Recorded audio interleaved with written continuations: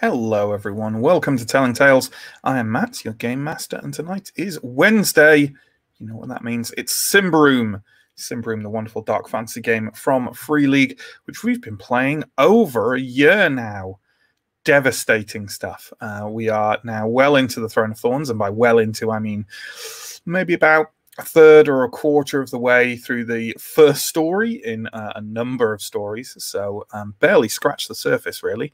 Yeah, as usual, the first thing we're going to do on one of our streams is to introduce our stream manager, lest you become horribly alarmed when he randomly pops up on screen. Hi, John. How you doing? Hi, Matt. I'm doing good. I'm slightly losing feeling in my toes, but other than that... Is that because you have a cat on you? I think that might be the case. Yes. And not because of any, as far as I know, because of any kind spinal of damage. Yeah, that's the cat is better. Cat is better. Yeah, John does lots of work behind the scenes, moving around art and cameras and moderating chat and stuff like that. So don't be alarmed if John pops up. It just means something's gone horribly wrong. Lovely. All right, let's get the promo out of the way. There's a bunch of links down below. Links to YouTube, links to Twitch. If you're watching on one of those, please check out the other. Links to our social media, our Discord, our Patreon. Those all do what those things do. Go check them out if they pique your interest at all. We run 3 streams a week. We run Call of Cthulhu on Mondays, Blades in the Dark on Tuesdays, and Symbaroum on Wednesdays. All of them start at 8 o'clock p.m. BST, which translates to 3 o'clock p.m. EST, if that's your thing, and many other time zone equivalents, I'm sure. Yeah, although I should point out, actually, because this is our last stream before then, that this coming Mondays at Call of Cthulhu is off, not forever, just for a week. They are taking a wee break, and then they will return the week after. We also run monthly one-shot streams, usually but not always on the first Saturday of every month. The most recent of which was Dungeon World, which Pierre ran, and the VOD for that is available over on our YouTube. I'm telling an absolute lie. It's not, because I haven't processed it yet. It will soon be available over on our YouTube, and all the VODs for the previous one-shots are available on our YouTube, so go check them out. There's One Ring, and Troika, and Alien, and all sorts of other stuff. All sorts of other good stuff. But we're not here to play Alien or Troika or any of those other things tonight. We're here to play Symbaroum, and let's get on with that. We'll start by bringing on our first player, who's actually going to be someone not involved in the recap because he wasn't here last week, but let's bring on Sam. Sam plays Ascarai, our resident changeling changer. It's been a while since I did that crap pun. Hi, Sam. How are you? Hello, I'm pretty good. Very excited to be back and see how things are going in Symbaroum. I believe you left the party down a sinkhole, or like you left after the party had gone down a sinkhole. So yeah. Yeah. When I came back to our Blades in the Dark, we'd lost a goat. So I'm expecting Fons or somebody to be dead in this. Yeah. Rip goats. It's funny they say Earthfall. I think it was Ascarai who got killed. No one died. Well, no one who didn't deserve it. So good. Yeah, it's all good. Now let's kick off the recap by bringing on Stephen. Stephen plays Elindra, kind of new to the group, former Templar recruit, and now she wanders around hitting things with a sword for money. Hi, Stephen. Hi. Yes, she does. So in that capacity, she joined the rest of the party down in the enormous hole. We were under instructions to look around and see what was down there, but only within the area which was still kind of touched by sunlight, not to venture into the shadows. And we were a very well-behaved adventuring party, and we didn't venture into the shadows. We did throw some flaming torches beyond the line of sunlight and have a discussion about whether or not that meant that we could go there, but decided against it. Yeah, semantics were discussed, but in the end, sanity prevailed. Yes. So we certainly heard some kind of skittering noises of small creatures out in the shadow, but we weren't able to make out much else beyond the circle that we were in. What we did find eventually was the ruins of the tavern where we had originally met our mysterious quest giver, and we found her body, along with a number of items. She had a medallion from her mother that told us that her name was Anadea. We found a bag that she had that had a number of interesting items. There was a coin purse, an unusually large pearl, some other items and strangeness that we all repeatedly failed to notice. You did. I think the most important thing in there perhaps was she had, well, there was a key, which I believe is kind of like a plain design, but quite an odd, intricate bit. But the most immediately interesting thing, or the most clue-like object to leap out, is a coin. Prios penny. Prios penny, which is given to every recruit of the Temple of the Sun, presumably including her. Yes. So she realized that we realized that she was one of ours, and I use the term ours very loosely as an ex-Templar, but yes, a follower of Prios.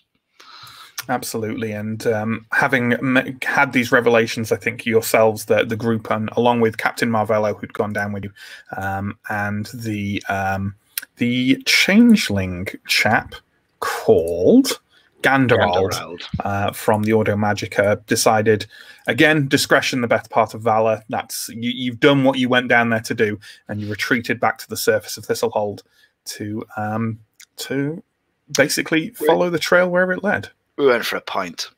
You went for a pint. That is indeed the first thing that happened. So let's bring along our next player, Chris. Chris plays Steo, former town guard, former infantryman now, and there's a running theme in this with the players, now seller of swordly or spear services for cash, and treasure hunter, and maybe sometimes a hero. Hi, Chris. How you doing? How's it going, every friend? I'm doing okay, and I am here to tell you about what happened next. So there's been a running theme so far of messages being delivered to us by underpaid goblins. And we arrived at the pub to one such underpaid goblin with a message that read something along the lines of, "What you know may kill you. Come and meet us in this very sketchy location as soon as possible." We have now an official in-party house rule that as soon as possible when there's pints on the table means after the pints. But once that business was sorted, we went on our way, electing to leave the goods stashed in one of the rooms in the Witch and Familiar, where we spend most of our time drinking. And conveniently leaving Ascarai, played by Sam, who wasn't there to guard it. Also, we should point out, no, we haven't discovered that yet. So off we went to this very sketchy location, and when we came up to the area, we were kind of beckoned over by a mysterious woman to come into an alleyway. And we went in and were promptly ambushed by sellswords, at least 3 or 4 layers beneath our prestige, who we mopped up over a short combat. I mean, barely sellswords. Ne'er-do-wells at most, I would say. Yeah, okay. We did extract some information from the lady who we did let go, I think, didn't we? We didn't just kill her. No, you did let go. You're not quite at that stage of brutal mercilessness. Yeah. We're interrogation hobos. Interrogation hobos, not yet murder hobos. But we got information from her, and I can't remember what it was. I need a line, Matt. I believe you found out from her that the person who you had a description of who had paid her to do this, which matched the description of another woman who'd been looking for you at the Witch and Familiar. Who is quite, apparently quite a generic description, and we have not yet managed to... Very generic, kind of brown clothes, long fair hair. That's basically an unremarkable individual. But one who's trying to kill us. But yeah, so we declared that a failure, and we're about to go for another pint when we realized that we probably should go to the church.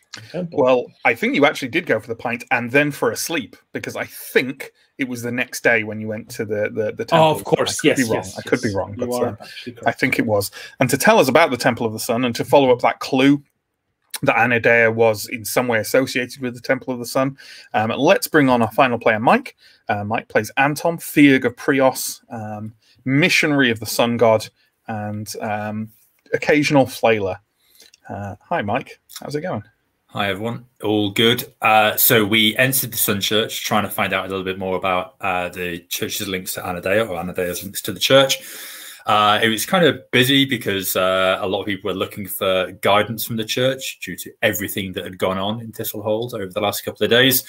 But we sort of briefly spoke to a priest there, and when we mentioned the name Anadea, we were kind of quickly escorted into the upper rooms of the church, and we were introduced to Father Elfino, who treated us with a little bit of mild hostility, I would say. Kind of somewhere between hostility and disdain. Yeah, that's fair. And he basically said that Anadea was part of the church. She was an initiate, I think, or something like that. But then she quit a month ago, maybe due to her losing her faith, something like that. He also... I believe his exact words were, she's lost her conviction. Lost her conviction, yeah. He then kind of inspected some of her belongings that we presented to him, and he warned us that one of them, and I think it was maybe the pearl, was filled with corruption, or was a corrupt artifact. He generally warned to be very careful about it. Yeah. And then, like, we were kind of interrupted by, like, the same priest who escorted us to Father Elfino, and he kind of guided us to another room inside the church, right at the top in this copper tower, at the very top of the church. And we were introduced to Desaber the Old, who is the only, like a living saint, the only living saint there's ever been in the Sun Church. And yeah, like, we don't really know why we were introduced to her, and that's where the session ended. That's basically where it ended. So yeah, let's talk about that concept just briefly, so we know what reactions we're about to have. Might put them into context for people. So yeah, the Temple of the Sun has kind of equivalents of saints that are called light bringers, and it's all, like, with one exception, is a title that's only ever been assigned to people who are already dead, who have given their life for Prios in some ways, usually and typically in the sorceress wars against the Dark Lords that are long in the past now, but not long enough for a lot of people. Deceiber is the one living exception to this. She was granted the title of Lightbringer for saving the life of Queen Corinthia and the first father of the Sun Church back in said war. So quite a long time ago now, and she's managed not to die since then. So that's good. So if you're wondering why people are reacting a certain way, for example, Anton has only just picked himself up off the floor at her insistence after dropping there in reverence quite suddenly. That would be why. So let's pick up exactly where we left off. And John, can we have an image of Desaber up just to remind us what she looks like? I believe she had escorted you. She has a section of this kind of copper roof dome that she's sort of separated off with yellow fabrics. And she has dismissed First Father Elfino, which is, you know, odd. And has welcomed you behind there and sat you down at a table in a fairly friendly fashion. She's introduced herself as Theurg and faithful servant of Prios, and probably the others are looking a little alarmed at Antom's reaction. Am I here or am I still guarding stuff? I can't remember what we said, but either way, we're retconning it so you're here. So. Okay, sounds good. Yeah, Askrai teleports in using that common tune. I am certain I failed the role to work out. I think everyone did except Anton. I'd also like to point out that means that my first roll of the day was a failure. So my elderly deprocs, and I am now on -1 to all rolls. Ooh, nasty. Yeah. Steo's feeling a bit vague today. Worth those 5 experience points, probably not. But yeah, so I still don't really know what's going on. So let's find out what Anton explains why he's on the floor. Yeah, let's see if do you just get up and sit down, Anton, or do you say anything or do anything? I think like of course, like when she's instructed me to stop with the pleasantries and all of that sort of stuff, I will of course do that. But then I think I'll also be looking around to see if everyone else realizes who this is and whether and how they're reacting to this situation. I think it's safe to say you see quite a lot of blank faces. Okay.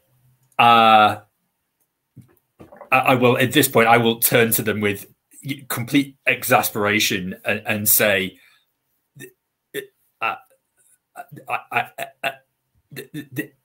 this is Desaber, the Lightbringer Desaber, Her Holiness. She holds up her hand and just kind of with a calming gesture just says, Desaber the Old. An old woman making her home in this dome of the Sun Church, sitting down for a pleasant talk with some fine patriots of Ambria and Thistlehold. It is a pleasure and an unlikely one, as I have now met 2 heroes from the Sorcerer's War. She looks at you kind of quizzically. What was his name? Isocles. Isocles. We assisted the pyromancer Isocles in Castor. Isocles. That is a name I have not heard in well over 10 years. But such things are of limited interest to younger folks such as yourselves. She gestures at you all, including Steo, and you think she's probably right. She's definitely got a couple of decades on you at least. Tell me, children of the sun, tell me your story. What brings you to the temple today? Well, Your Holiness, we are here following the death of an acquaintance that we had recently met, a young woman by the name of Anadea, who we met briefly at the Fern Tavern, and she warned us of something terrible. And before we got to know her more or learned more about what she was warning us of, well, maybe you've heard, but the Fern Tavern was a victim of the sinkhole disaster. And in the sinkhole, we were able to recover some of her belongings. And, well, here is the coin that indicates she's a part of or associated with our great church. She, if you kind of proffer her the coin in any way, she'll kind of hold her hand up to, she believes you keep it. And she nods and says, I had word of some of these matters. Anadea was indeed an initiate here. A good girl, a thoughtful girl, passionate as well. Sometimes too passionate for her own good. She lived here in the temple, in the annex. I happen to know that she left some things behind. Perhaps things that you could have access to. And she holds up another hand at this. But first, I must request aid. You would not begrudge helping an old woman in some tasks that shine light on the folk of the town? Anything you ask, Desaber. I'm at your service. She nods and seemingly, at first you think like she seems lost in thought for a second, not kind of unfocused, but kind of thinking about how to phrase things, and then says, "Tell me, Father Anton, yes? That's correct. Are you familiar with the works of Father Salvola?" Huh. Yes. I am familiar with who he is and what he does. I would say that Steo and Askarai, you will definitely be familiar. And you know what? Elindra, give me a cunning roll to see if you are have caught on to what Father Sarvola is all about. He's quite a notorious man in Thistlehold, but you are newly arrived. That is just about a fail. I needed a 10. I got an 11. Sure. Well, those others of you are aware that Father Sarvola is a kind of controversial figure within Thistlehold and gaining a bit of a reputation almost Ambria-wide these days. He is a priest of the Sun who has set up his own organization outside the purview of the Sun Temple, a mission house in Thistlehold where he preaches and gives charity to certainly sort of near heretical thoughts, things like redistribution of wealth, and maybe the Sun Church should be largely focused on helping the poor and not ransacking the ruins of Davakar, things like that. He has a lot of detractors and a lot of followers, and I believe in the past Antom has in fact been sent. Spying is a harsh word, but certainly to scout out his activities for your sometimes superior Father Keller. And I think Askarai may have gone on yeah, I did go with him. Yeah.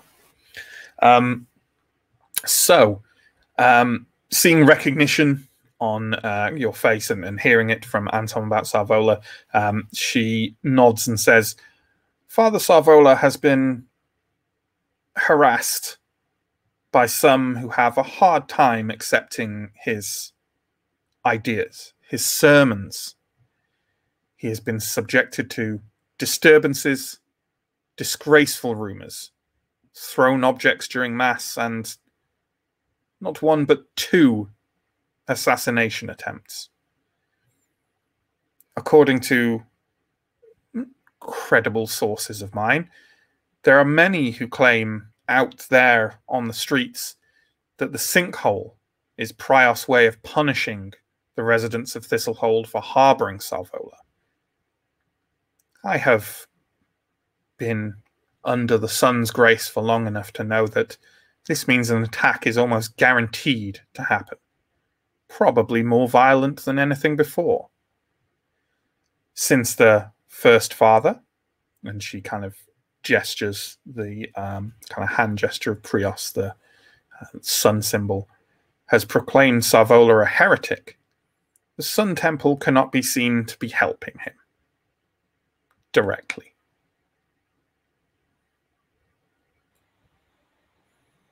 He seems a good man. I would not be averse to doing a little bit of third-party bodyguarding. Those who have harassed his mission house so far seem to be ordinary residents, some vagrants, but at times well organized. Perhaps there is someone who guides or commands the actions. What do you care about the safety and well-being of a heretic?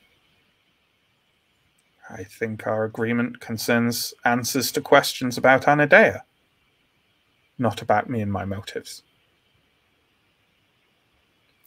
Of course.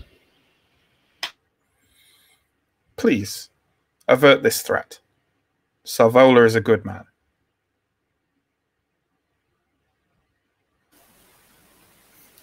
As you wish, Your Holiness.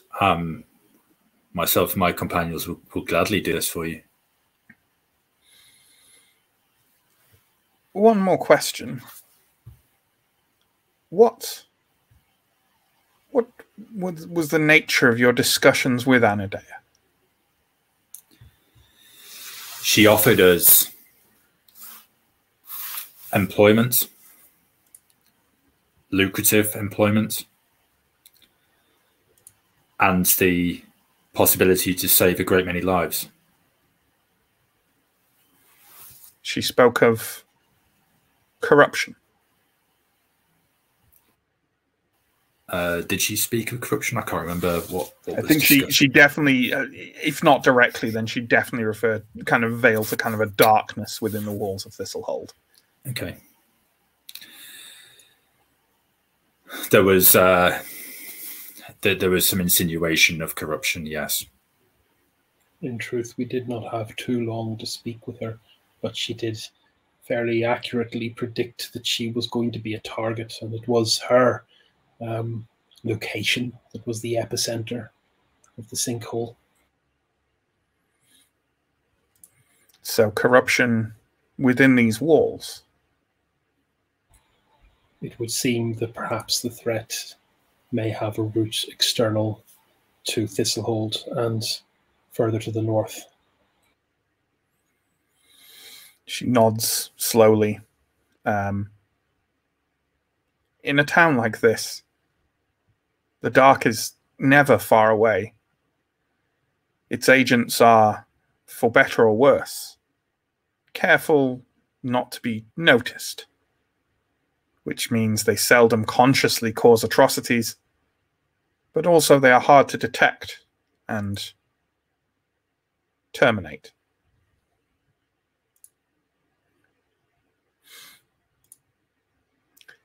I have someone I think you should meet.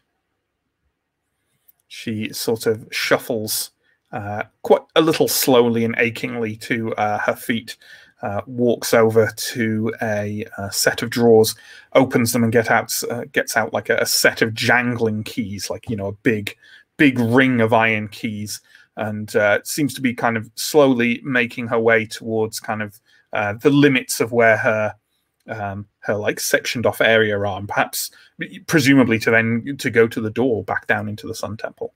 She's sort of like making little beckoning gestures for you all to join her. We will follow.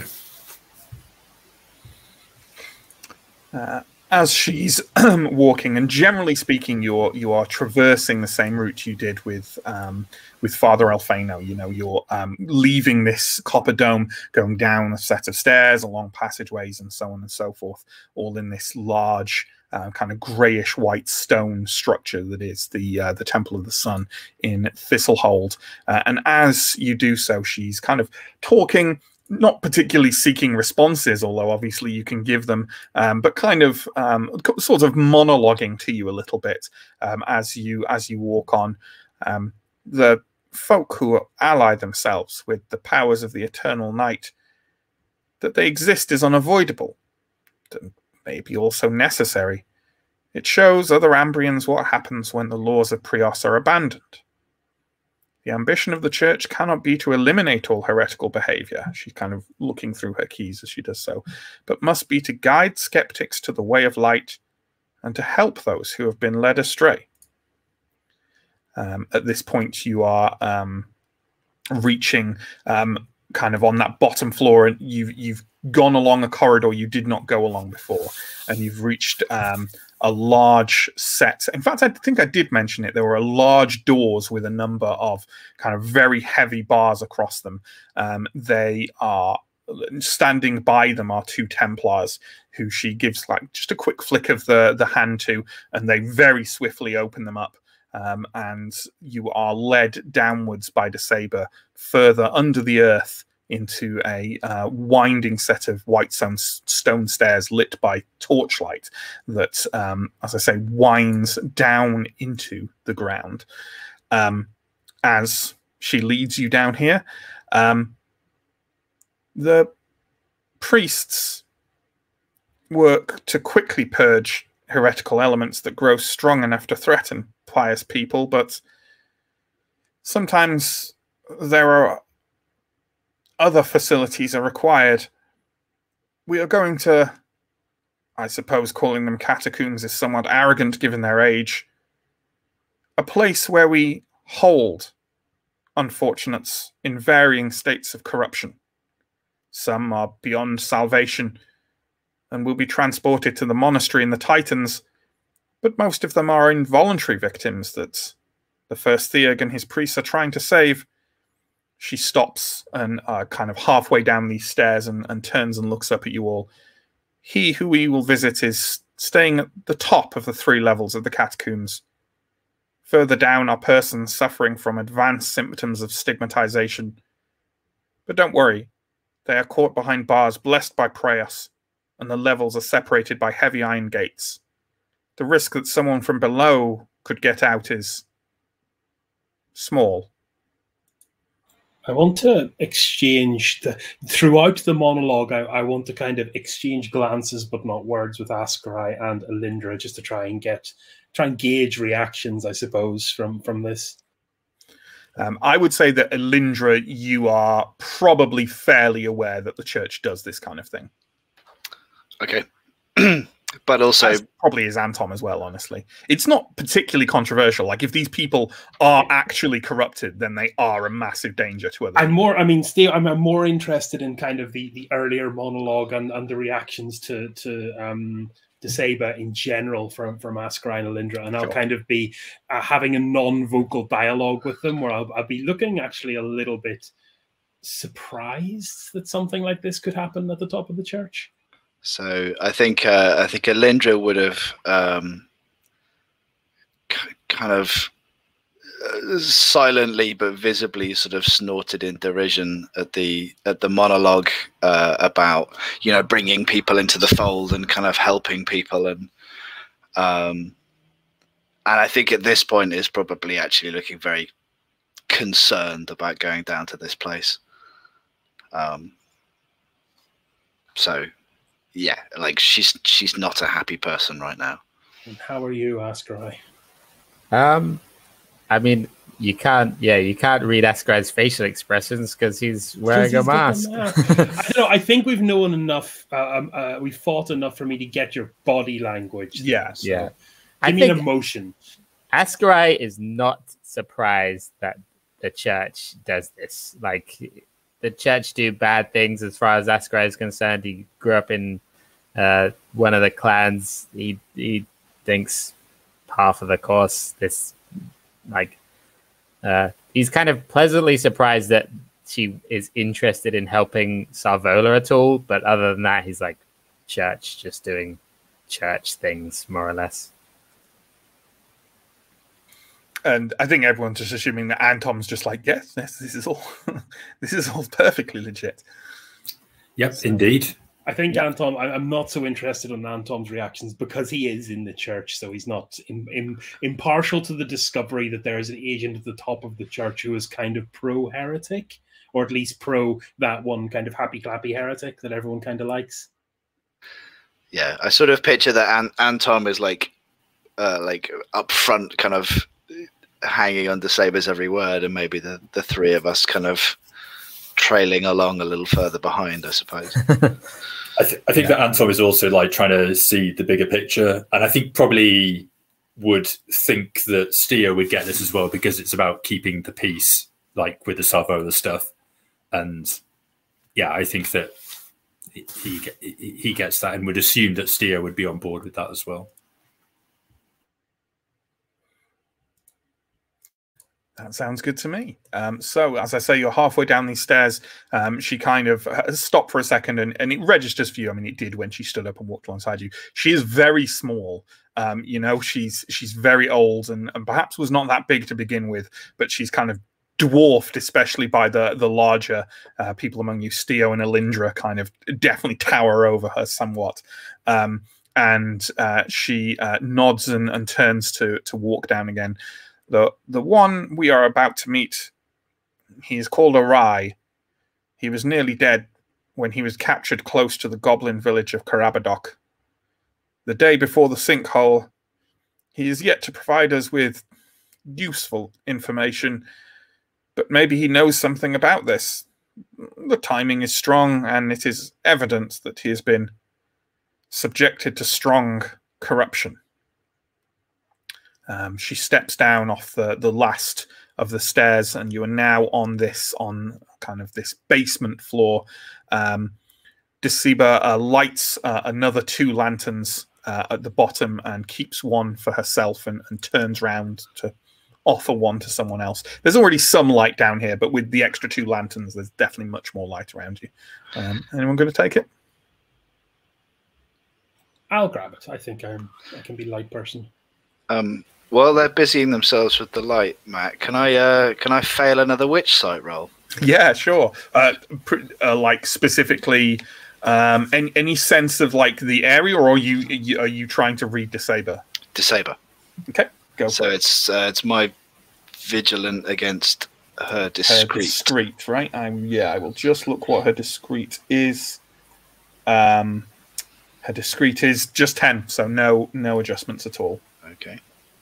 And for anyone out there interested, because we did this last time, we have a little homebrew house rule that failed attempts at mystical powers do not elicit corruption. And we are aware that Witch Sight technically is not a mystical power, but it generates corruption, so we're following the same rule for it. So every time Stephen fails on Witch Sight, no corruption. Every time you succeed, it's just 1, right? I think. Yep. I have taken a temporary corruption because I succeeded. Okay. Even in the dark of this catacomb beneath the Temple of the Sun, the shadow of Disaber is very visible, kind of rolling and shimmering around her in waves of shimmering gold and grey, like a cloth weaved from gold and blackening silver threads. While there is no strict guide to what these things mean, it is very. You do not think this woman has much corruption on her at all. She looks kind of like a Lightbringer, basically. Yeah, sure. Like what does a saint's aura look like? Mm-hmm. Yeah. Okay. Yeah. Touched with maybe a hint of kind of like just the burnishing of her age and kind of the diminishing of the kind of the gold woven around her. She doesn't seem to pick up on you doing it, as most people wouldn't, because you're not there kind of peering, you know. Yeah. Steo has taken the other torch. She turns around and starts leading you down around into an arched tunnel with paved floors. After about 10 paces, the tunnel opens into a dimly lit hall. It is a hall with a number of what appear to be cells strung along it, just kind of not kind of dungeon cells with bars, more like a jail with, you know, kind of bars with barred doors. From a short way down the hall, in some cell, you can hear a hysterical giggling, and from another, falsely tuned singing, and yet another, the sound of someone moving around, perhaps in full plate armor. Disaber walks straight to the door directly to the left and raises her lantern. A middle-aged man is sitting cross-legged on the floor of the cell, squinting towards the light and hissing between clenched teeth. He wears a white chemise covered in yellow stains, probably from the pus leaking from wounds underneath, some of which can be seen on his bare hands and feet. Disaber inclines her head and the lantern and says, "Good evening, Master Orai. How are we feeling today?" Without a moment of warning, Orai leaps to his feet and throws himself at the bars and furiously reaches through them for Disaber, who is well out of his reach, and howls, "I am well now, healthy as a bell. Let me out!" What are our reactions to this? He does this in Ambrian, yeah, and with an Ambrian accent, as yes, absolutely. Yeah, definitely. He's definitely got. Yeah, I'll kind of grab for my dagger rather than the spear, given the situation, but just kind of like get ready. I think I would have maybe taken a step in front of Disaber at this point, just shocked by the reaction. But yeah, my instinct would be to get in between him and her. Anything from anyone else in particular? I'm kind of struck dumb with horror. I think I'd just step back, curious about what is happening here. Absolutely. And Tom, you mentioned kind of stepping in front of Disaber. She sort of reaches up with her free hand that isn't holding the lantern and kind of pats you gently on the arm to reassure you that it's all right, and indicates for you to step to one side slightly. Well, yeah, I will do that. She looks at Ori quite calmly, and this seems to incite him. And he roars in response to this silence, with saliva spraying out over all of you. "Let me out, or I will rip your heart out, crone!" What happened to this man? That is a very good question. She indicates that you should walk perhaps a little away from the cell. He's kind of bunched up against it now, kind of desperately trying to force his head through the bars and like scrabbling out at kind of all of you, essentially. Are we all retreating, or? Yeah. She nods and says, "Exactly what has happened to him is unclear, but the timing seems perhaps more than circumstantial. He does not react well to my presence. His hysteria will die down in a moment or two, and you can try to talk to him. Maybe he will answer your questions more than mine. Maybe you can convince him it may help him to be released in a way that may be true. If we can understand what has happened to him, perhaps we can help him." She does not seem confident. Was he like this? Was he like this when you found him? Oh, yes. And do we know anything of the man he was before this encounter? I believe him to be, from what I can piece together, perhaps someone moving in some of your circles. A sellsword, a warrior. He certainly still had a weapon on him.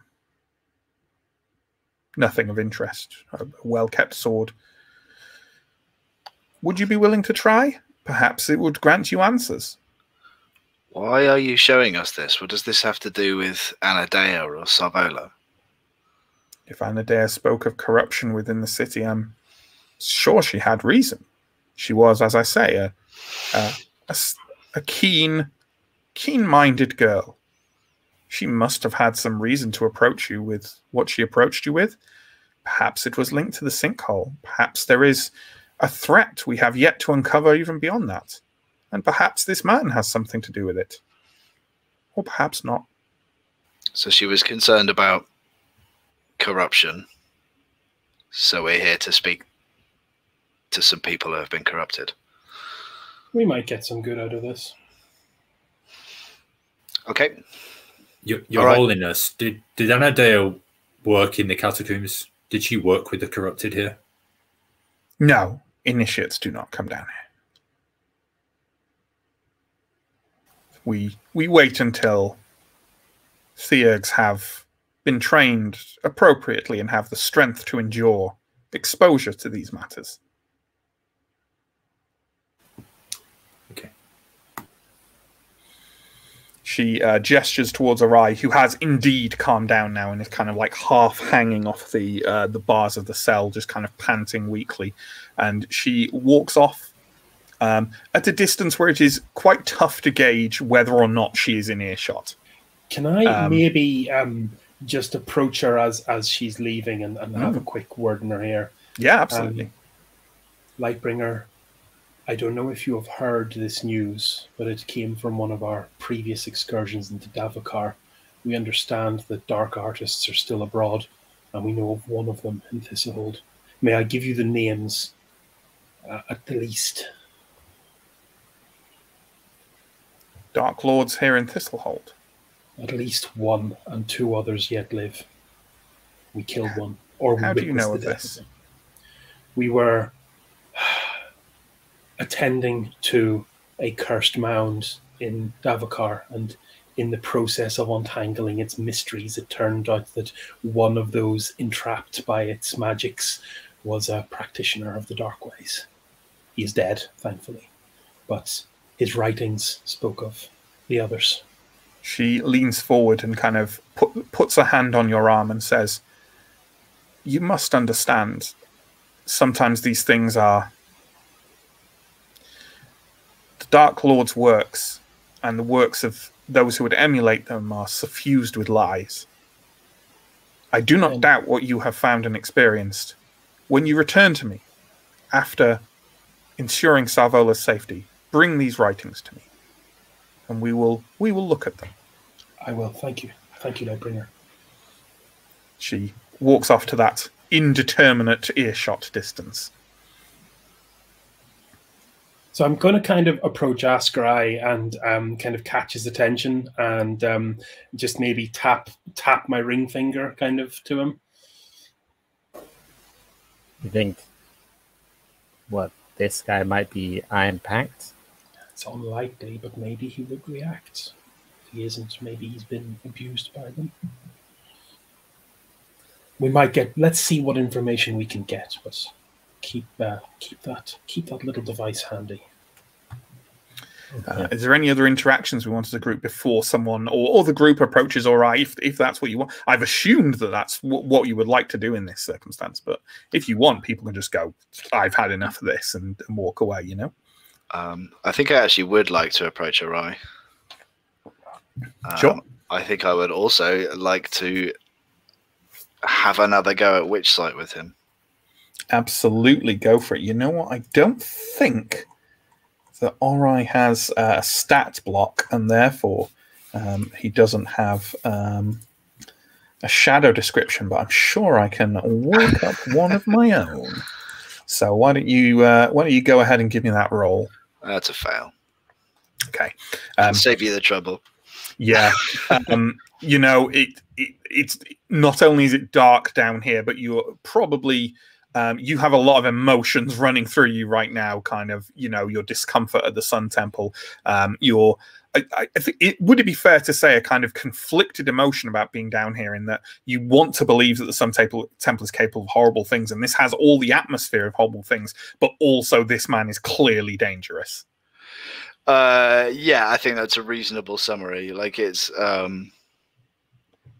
yeah, I don't want to see this man let out. But I do also wonder what other kinds of people they keep down here, and what kind of reasons they cook up for doing so. Maybe some of them are former Templars who have mystical powers, and that would be, I mean, who knows? Unfortunate. Yeah, absolutely. So, as you get closer to him, are you going to start speaking to him? Anyone who approaches, he's kind of looks up at you, and he's just kind of panting, exhausted, with like, he's got a kind of like probably a beard about the same length as mine, that's now kind of like soaked in spittle, and just kind of, he even has like maybe his tongue slightly hanging out. He just looks exhausted by his assault at the bars of his cell. I don't know if the others want to jump in and say what they're doing, but yeah, I was going to strike up a conversation. Go for it. Okay. I'm not with the church, not anymore. If that's a concern to you, I just want to know what happened to you.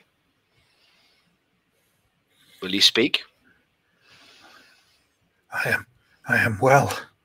Will you release me? If we can understand the series of events that brought you here, they say they may be able to find a way to make you well enough to walk out of here one day. Can you give me a roll of probably what's not a very good stat for you? Persuasive. Yeah, I'm not the person to do this. +1. Okay. But other people can attempt it, you know, if Alindra fails. I'm looking for an 8. We get a 2. Oh, hey, nice! Happy days. Nice. Almost the best roll. It's the For second anyone watching best roll. unfamiliar, by the way, in Symbaroum, it's a D20 system, but you aim to roll low. So that 2 is good.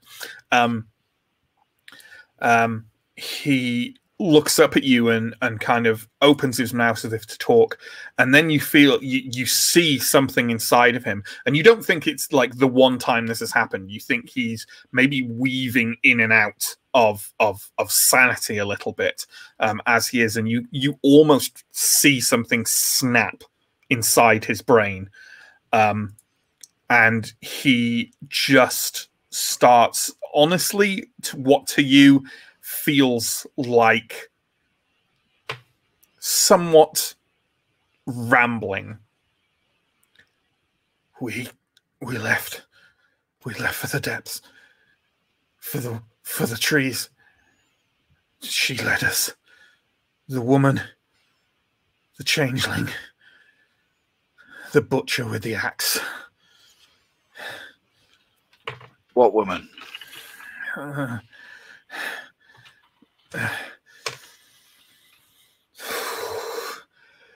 There were 100 people with us. Sorcerers, killers, beast-jawed barbarians, black beasts, minstrels, drummers, 4 faceless girls. He's fixing his eyes on yours. You are, it has to be said, not entirely sure about how much sense this is all making. So, are you asking him anything further? I guess I will repeat the original question of what happened. What happened to you in this place? I am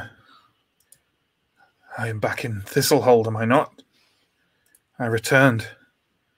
I escaped the black-eyed bloodthirst of my calf love. I escaped. I am here. Back in Thistlehold. What happened to the others? I don't know. They cut off the antlers and the hoofs and followed the whispering skull to Rada Valadla, to the black heart of Davakar. Symbaroum, it will awaken. But I am back. I returned.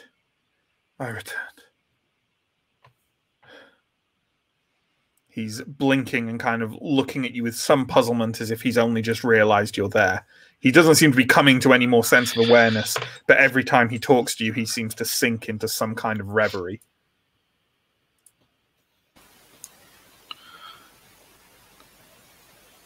If it was a group of 100, I can probably trace it through the outbound gates. One group of 100 with Ordo Magica and barbarians. I wouldn't always leave at once. I would note that he said first that there were 10 of them, and then he said there were 100. Yeah, so. I know, but I'm working on the big. Oh, yeah. Like pick up the details you can. Yeah, I just wanted to make sure that people knew the confusingness. That's all. I don't think I can get anything from him except that whoever he was with, they went too deep. And there was a skull that whispered, and we have experience with enchanted skulls from that cursed forest, don't we, gentlemen? Is anyone throwing out kind of further comments or questions, or kind of trying to pull more details from him in any way? Doesn't have to be Alindra or Steve. It can be anyone. You know. I'll say to him. Does the name Helianor mean anything to you? He kind of blinks in puzzlement and looks at you and says, "No. It wasn't her. It wasn't her that put the sword in my back. When it went dark, steel like ice. That was my payment. I never received any silver coins. They hired me, though. A day ago, 10 days ago, a moon ago, they hired my sword and then put another in my back." I'll cast Ascarai the Glance and once again tap my ring finger.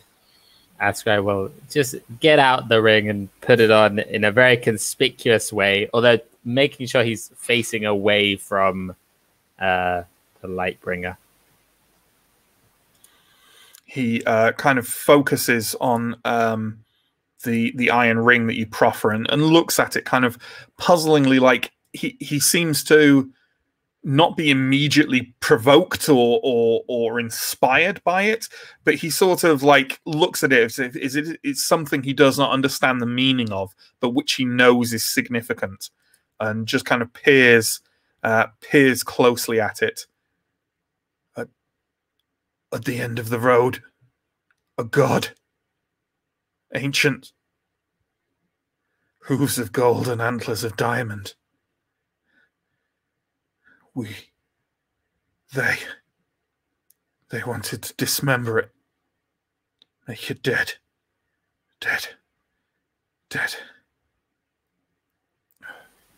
They attacked it. It did nothing to defend itself. The axe struck at its neck until the head came away. It kept on lowing. The sound cut me to pieces. But it didn't die. Neither did I. Black mists covered the world. Sweet darkness.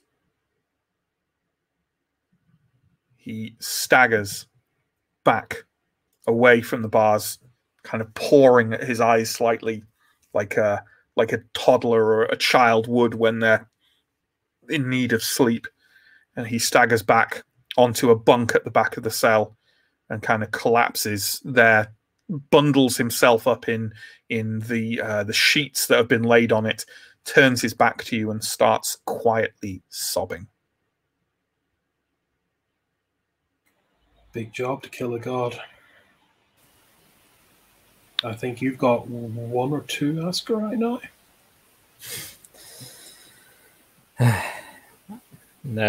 No gods killed for me. I'm sure one day they would get their revenge.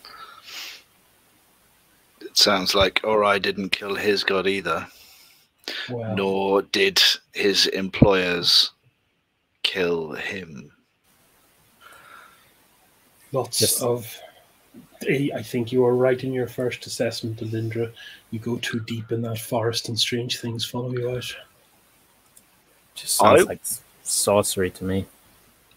I would very much like to leave this place now. Yeah, I think our next stop will be trying to call in some favors with the Ordo Magica to figure out what particular resident of the northern forest has hooves of gold and antlers of diamond. Indeed, the Ganderald did offer you the aid of going to the Ordo Magica's archives, which absolutely could help you. As you walk as a group, unless anyone else wants to say anything, Ori seems insensible mostly at the back of the cell, but does anyone else want to do anything while they're here before you return to Deceiver where she's standing? I think I'll kind of call out and go, we'll do our best. If there's a way out, we won't forget this. I would take the ring off before we go back. Okay. As you walk over to Deceiver, she nods and says, well, I hope perhaps something that poor soul said to you helps you and helps Anadea with whatever she wanted to do. I believe you showed Father Elfano possessions of hers. May I? Yeah, I guess that maybe Anton has them now, and I'll present the small bell purse to her. Everything inside. She kind of looks at it. She opens it and kind of glances through. Kind of looks at the penny slightly before putting it back. She gives a slight hiss between her teeth as she taps the pearl so it rolls around inside the coin purse. She glances up at you and says, "I would assume that the first Theurg spoke of this," and indicates the pearl. He warned us of the corruption within it. I think it may be an item dangerous to tinker with without learning.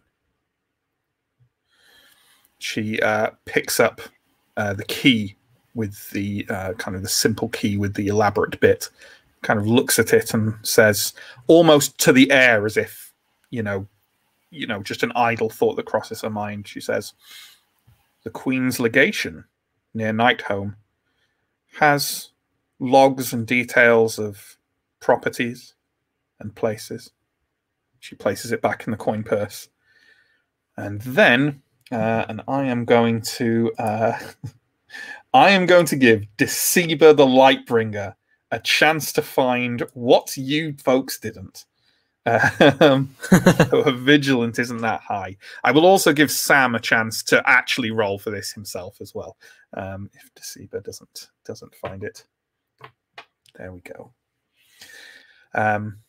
Deceiver kind of peers more closely at the coin purse and gives a kind of little note of surprise and looks up at Steo and says, "Could I have a little more light from that lantern of yours, please?" I will shuffle. She puts a hand inside the coin purse and rummages around a little bit and seems to kind of put two fingers just behind a seam that holds together the front of it, and with a like a little sticky like snapping noise, it comes apart. A little hidden compartment sealed up with perhaps some kind of tree sap or something like that. She gives a little expression of joy at having solved this small puzzle, and reaches in with two fingers and pulls out what seems to be a folded piece of parchment, which she nods and tucks back in unread, and then holds the coin purse out to you, saying, "Another secret, perhaps." We thank you for your wisdom and guidance, Your Holiness. She nods and says, "I will escort you out to the light yard.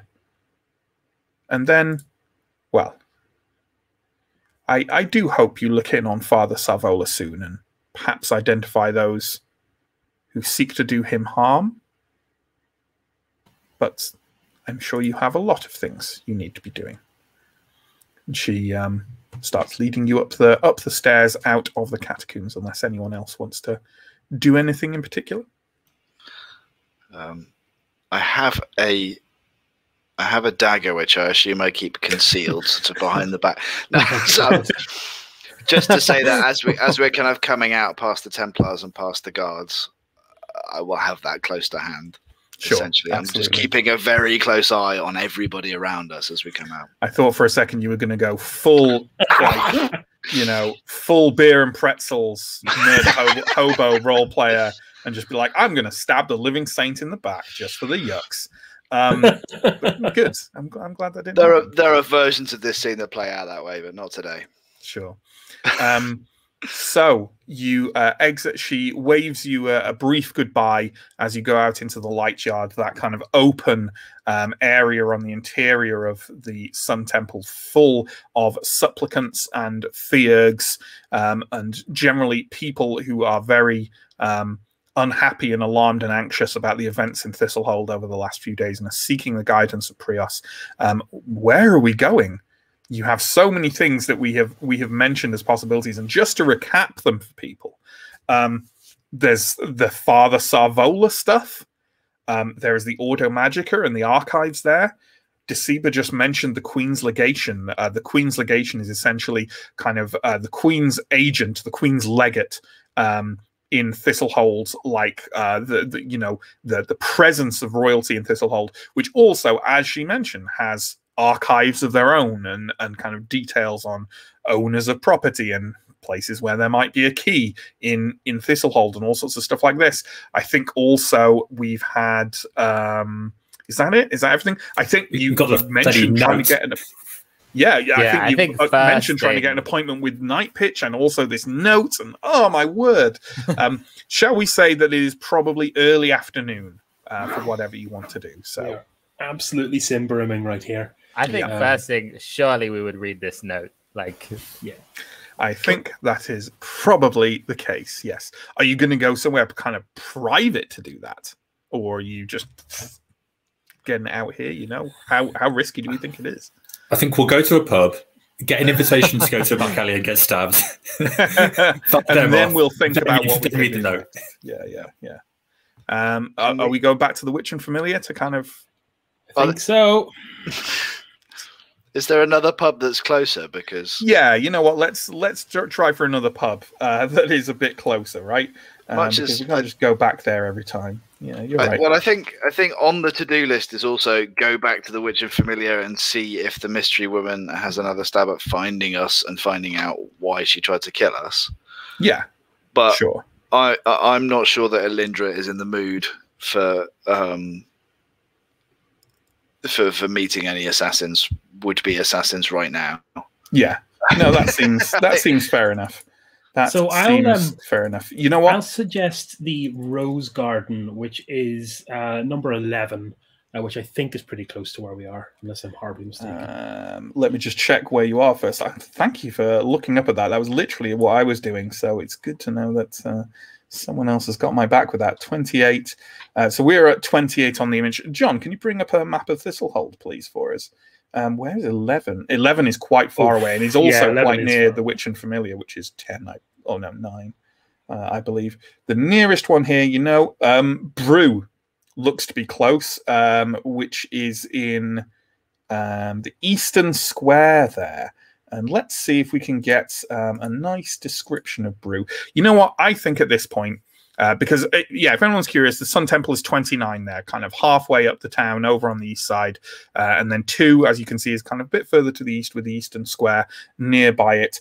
You know what? As you walk there and I look up what that place is like, why don't you guys have a conversation? Because I feel like I'm not throwing it at you, GM mandated conversation here. I feel like there's a lot to talk about right now. Am I wrong? I don't think I'm wrong. Cool. Okay. So I'll leave you to it while I look up what this place is like. Are you okay, Elindra? I'm just appreciating the air and being out of that place. Did look like you were about to have a go at the situation. She's a pompous hypocrite. I don't know. I think anyone who speaks well of Father Savola when their own first theurg has spoken has decried them a heretic. There may be more going on politically in that organization than I had previously acknowledged. So now the church talks about welcoming and helping the heretics that they made. Yeah. The heretics down in those catacombs, were they helping those people? Was that help? Was that what help looks like? Elindra, is it possible that the lady that we just spoke to is guided by a higher force and maybe knows and understands more about this world than you or I? I think it's also possible that the politics of the situation politics of the situation is that the church wants to save lives, doesn't want to cause civil unrest, and as a town guard, Theo, a former town guard, surely you can appreciate that. I'm not disagreeing with you at all, Anton, old fellow, but I'm lives. also not disagreeing with the fact that Elindra makes some points that the church chooses more enemies than it needs to. The Church of the Many in Castor, none of them were coated in sin and corruption, and they've been cast out pretty thoroughly, haven't they? Yeah, that's how you get the Church of the Many. It is thanks to the work of the church that we have more information to lead us towards what's going on right now. Listen, true. Anton, I am not for a second questioning your faith. I share it. That church is an organization made of people. And from top to bottom, it is every bit as dirty and corrupt and hypocritical as people. Our own Father Anton is a member of that church, and he's proven a staunch ally through a lot of difficult times. I don't find it harder to believe that this Saber could equally be a good person trying to do good. As Savola certainly seems one of the better ones. Regardless of what the church wants, I'm happy to help him. Yeah, our job today is not to discern whether or not the church is irredeemable. I don't know. Our job today is to help that heretical priest who is actually doing good. And I've seen him running soup kitchens. This guy is someone who I want to stay in Thistlehold and to stay alive. If he's under threat, for the safety and security of this town, I have an interest in its preservation. I don't disagree with the works, Theo. I don't much care about the work either way. I don't know who these people are. You asked me how I was, and how I am is happy to be out of that place. Yeah, that's how I am. I told her about the Dark Lords. She all but brushed me off. Well, Anton, can you give me a vigilant roll, please? I can. Hang on, it might be modified by something. Well, yes, it's modified by -5. So. Oh, okay. Then I still make it. I rolled a 6. Nice. Wow. Well then, do you have any kind of like pouch or bag you carry with you, or does your robe have pockets? Kind of how do you carry small items around? Yeah, I think like deep pockets within my robe and cloak, because it's autumn time, right? So I'd probably be wearing my like a heavier cloak by now. A young woman brushes past you and seems to touch your pocket for a moment longer than should be appropriate. And you know this'll hold. You're not entirely unfamiliar with the concept of cut purses and the like, but she kind of like brushes into you and then is now kind of walking away behind you quite calmly. She looks like maybe a market vendor, something along those lines. She does not have long fair hair and is dressed all in brown, in case we were immediately alarmed about that concern. Well, instantly I'm just gonna kind of touch the person who is next to me, get their attention, and I will go after this woman at a sort of a faster walking pace than she is, and I will also ready my dagger and get ready to press it against her back. All right then. Are you kind of checking your pocket in any way? Yeah, probably. Like as I've got my dagger out, I will be like patting down my pocket just to make sure that.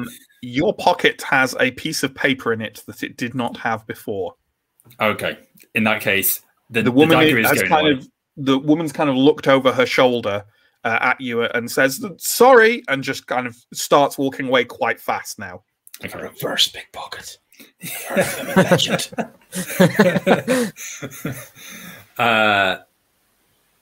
Well, okay. I'll have a look at this note. Okay, so presumably you're kind of coming more to a halt now after your alarm. Yeah. The person next to you, let's say, was Steo.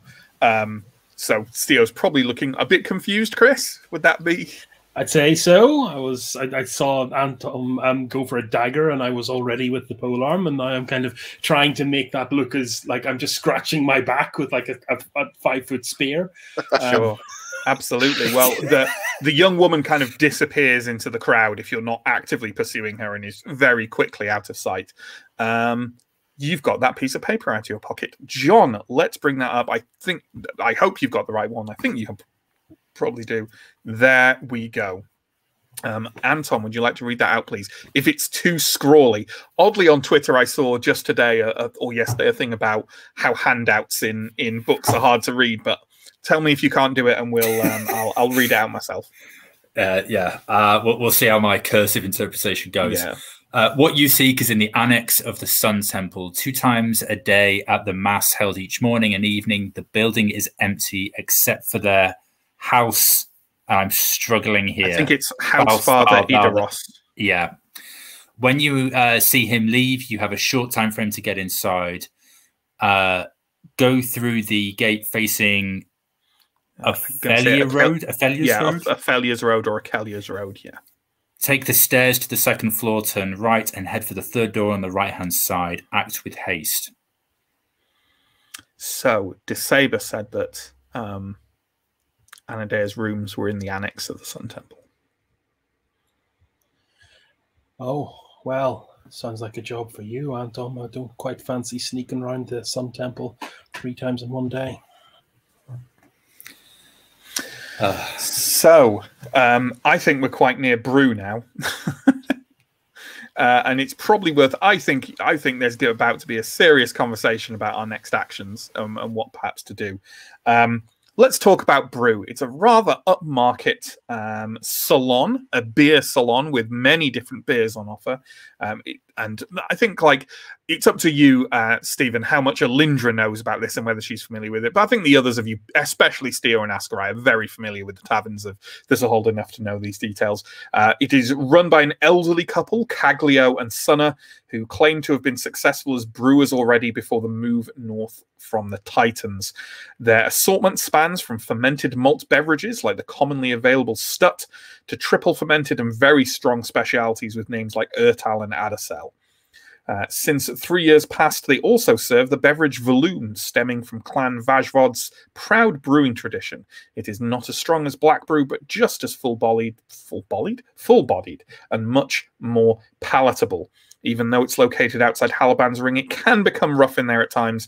The clientele primarily consists of successful fortune hunters resting in between expeditions, and their boasting has an unfortunate tendency to translate into brawls.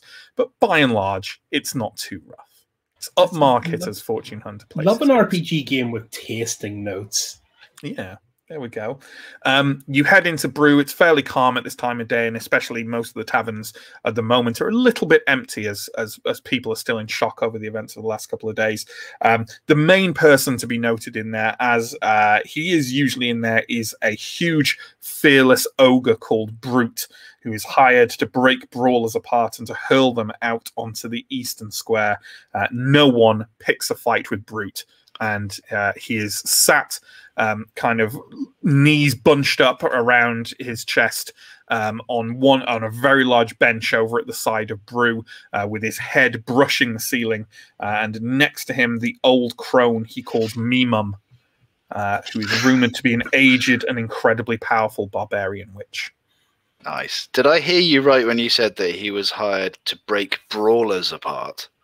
Mm-hmm. I mean, okay. You can interpret this two ways, right? Apart or just apart. Yeah.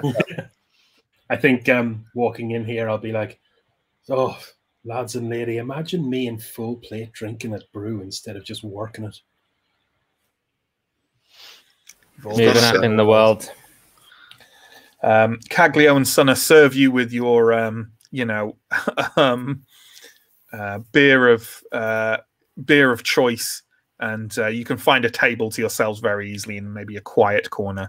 It's generally quite a nice, pleasant atmosphere. There's only the occasional like clinking and scratching noise as Brute shifts or looks at his very large sword and picks bits of rust off it with a fingernail. Well, the note. Well, the original note. Not the original note. This other note. The one Saber found. Yeah. In Anadea's coin purse. Yeah, let's have a look at that, shall we? And who wants? Yeah, that's the one. Who? Okay. Keeps going up and down. Read it very quickly. Who wants to read this? Who do we think will be getting it out and looking at it first? It's probably Anton, right? Like, yeah, you're the carrying the You're bag. the reader. I know my letters. Friend in strife and sorrow. This offer is the only one you will receive. Decline and mourn alone. Accept and follow my confidant. We will meet where no tear falls in vain. I am waiting. You are needed. Tiara Tiana. If I don't know if I've got the name right. We'll use the French pronunciation of that E, so it'll be Tiara Tiana. Okay. Not because they're French, but because, we have to pick a convention and it might as well be French. So I feel like I can sit back for about 20 minutes while you discuss what the hell to do next. There's another name we're going to have a rummage through. That looks like one of the northern names, doesn't it? We can run that. Askarai, I think you can roll a bit of cunning there. Okay. We can run that past Alamar or maybe Dirac. Dirac's not really in with the Northerners anymore. I did make my cunning roll. Rolled an 8. That does not read like a name of someone from the barbarian clans to you. You have a sinking suspicion you know what kind of name that is. I know what kind of name that is? From your heritage. from the what the things you haven't learned much about the people of the forest, but you have, you know, from what you've tried to pick up over the years to learn more about your heritage, it rings like their names do. I'll say perhaps a northerner's name, but not a human name, in my opinion at least. Goblin, or perhaps elf. Anadea talked about the elves. Does not seem an unkind note, though. Not a promissory note for death. No, but slightly threatening nonetheless. Decline and mourn alone. I think one for the ever-increasing list of things we need to look at, but does not. It has lain undiscovered so far for this many days. I'm sure it will last another day. Likewise, the other things that we may have to do. Visiting the Queen's Legation, which I assume that Desaber was talking about that in terms of maybe that's where we can find an address for this key. So that and the Auto Magica archives feel like they may be less immediately requiring action than this Father Sarvola. Yeah, I think our next step might be to go and see if we can chat to one of his handlers and mention that we've been asked to try and break up some of the more organized elements of his harassers and begin gathering information for that. I'm not at all clear how the four of us stop a mob. It's not the mob you have to kill, it's just the leader. Oh, so we're killing now, are we? Yeah. To save lives. At the end of the conversation, she asked for information on who those people were rather than for us to directly intervene. Sure. Matt, can you clarify whether I've just She asked for you to try and find a ringleader. I think the general impression is that she's leaving action in your hands to a certain degree, just kind of trying to make sure, not kind of watching over him and keeping him safe, but just trying to find out who is orchestrating these attacks, presumably returning to her, and maybe she'll give you extra instructions off the back of that, or maybe not. But yeah, she was clear that she needed a degree of distance and plausible deniability from anything done to protect him, though, right? Like, Correct. It's not like bring me a name and we'll send in the Templars. Correct, and you definitely got an impression from her that this arrangement between her and you is something that should not be discussed outside your circle. Yeah, I mean, I'm going to be frank. This Savola, I have a soft spot for the man. Anyone who is actually preaching Prios' truth and feeding people goes pretty high up in my book. And I'm perfectly fine with killing people if it preserves the security and safety of the majority in this town. And this town's been pretty badly wounded, and I'm actually pretty angry about it. The only thing with Savola, as much as he seems like as good a man as any in the church, but feels like it's not really directly leading towards anything. It feels like we have more pressing issues with the sinkhole and whatever happened to Arai, and helping Savola at the moment is just a kind of side issue, really. Perhaps, but the threat against his life is immediate. Yeah, I wasn't talking about what is the most important. I was talking about what is the most time critical. If we're going to help Savola, that's probably not something to put off. Yeah. And we should probably get that pearl looked at by the Auto Magica if we have enough favors to call in with them. Yeah, the research, the archives, the Queen's Legation, these are all things that we want to do and find out about.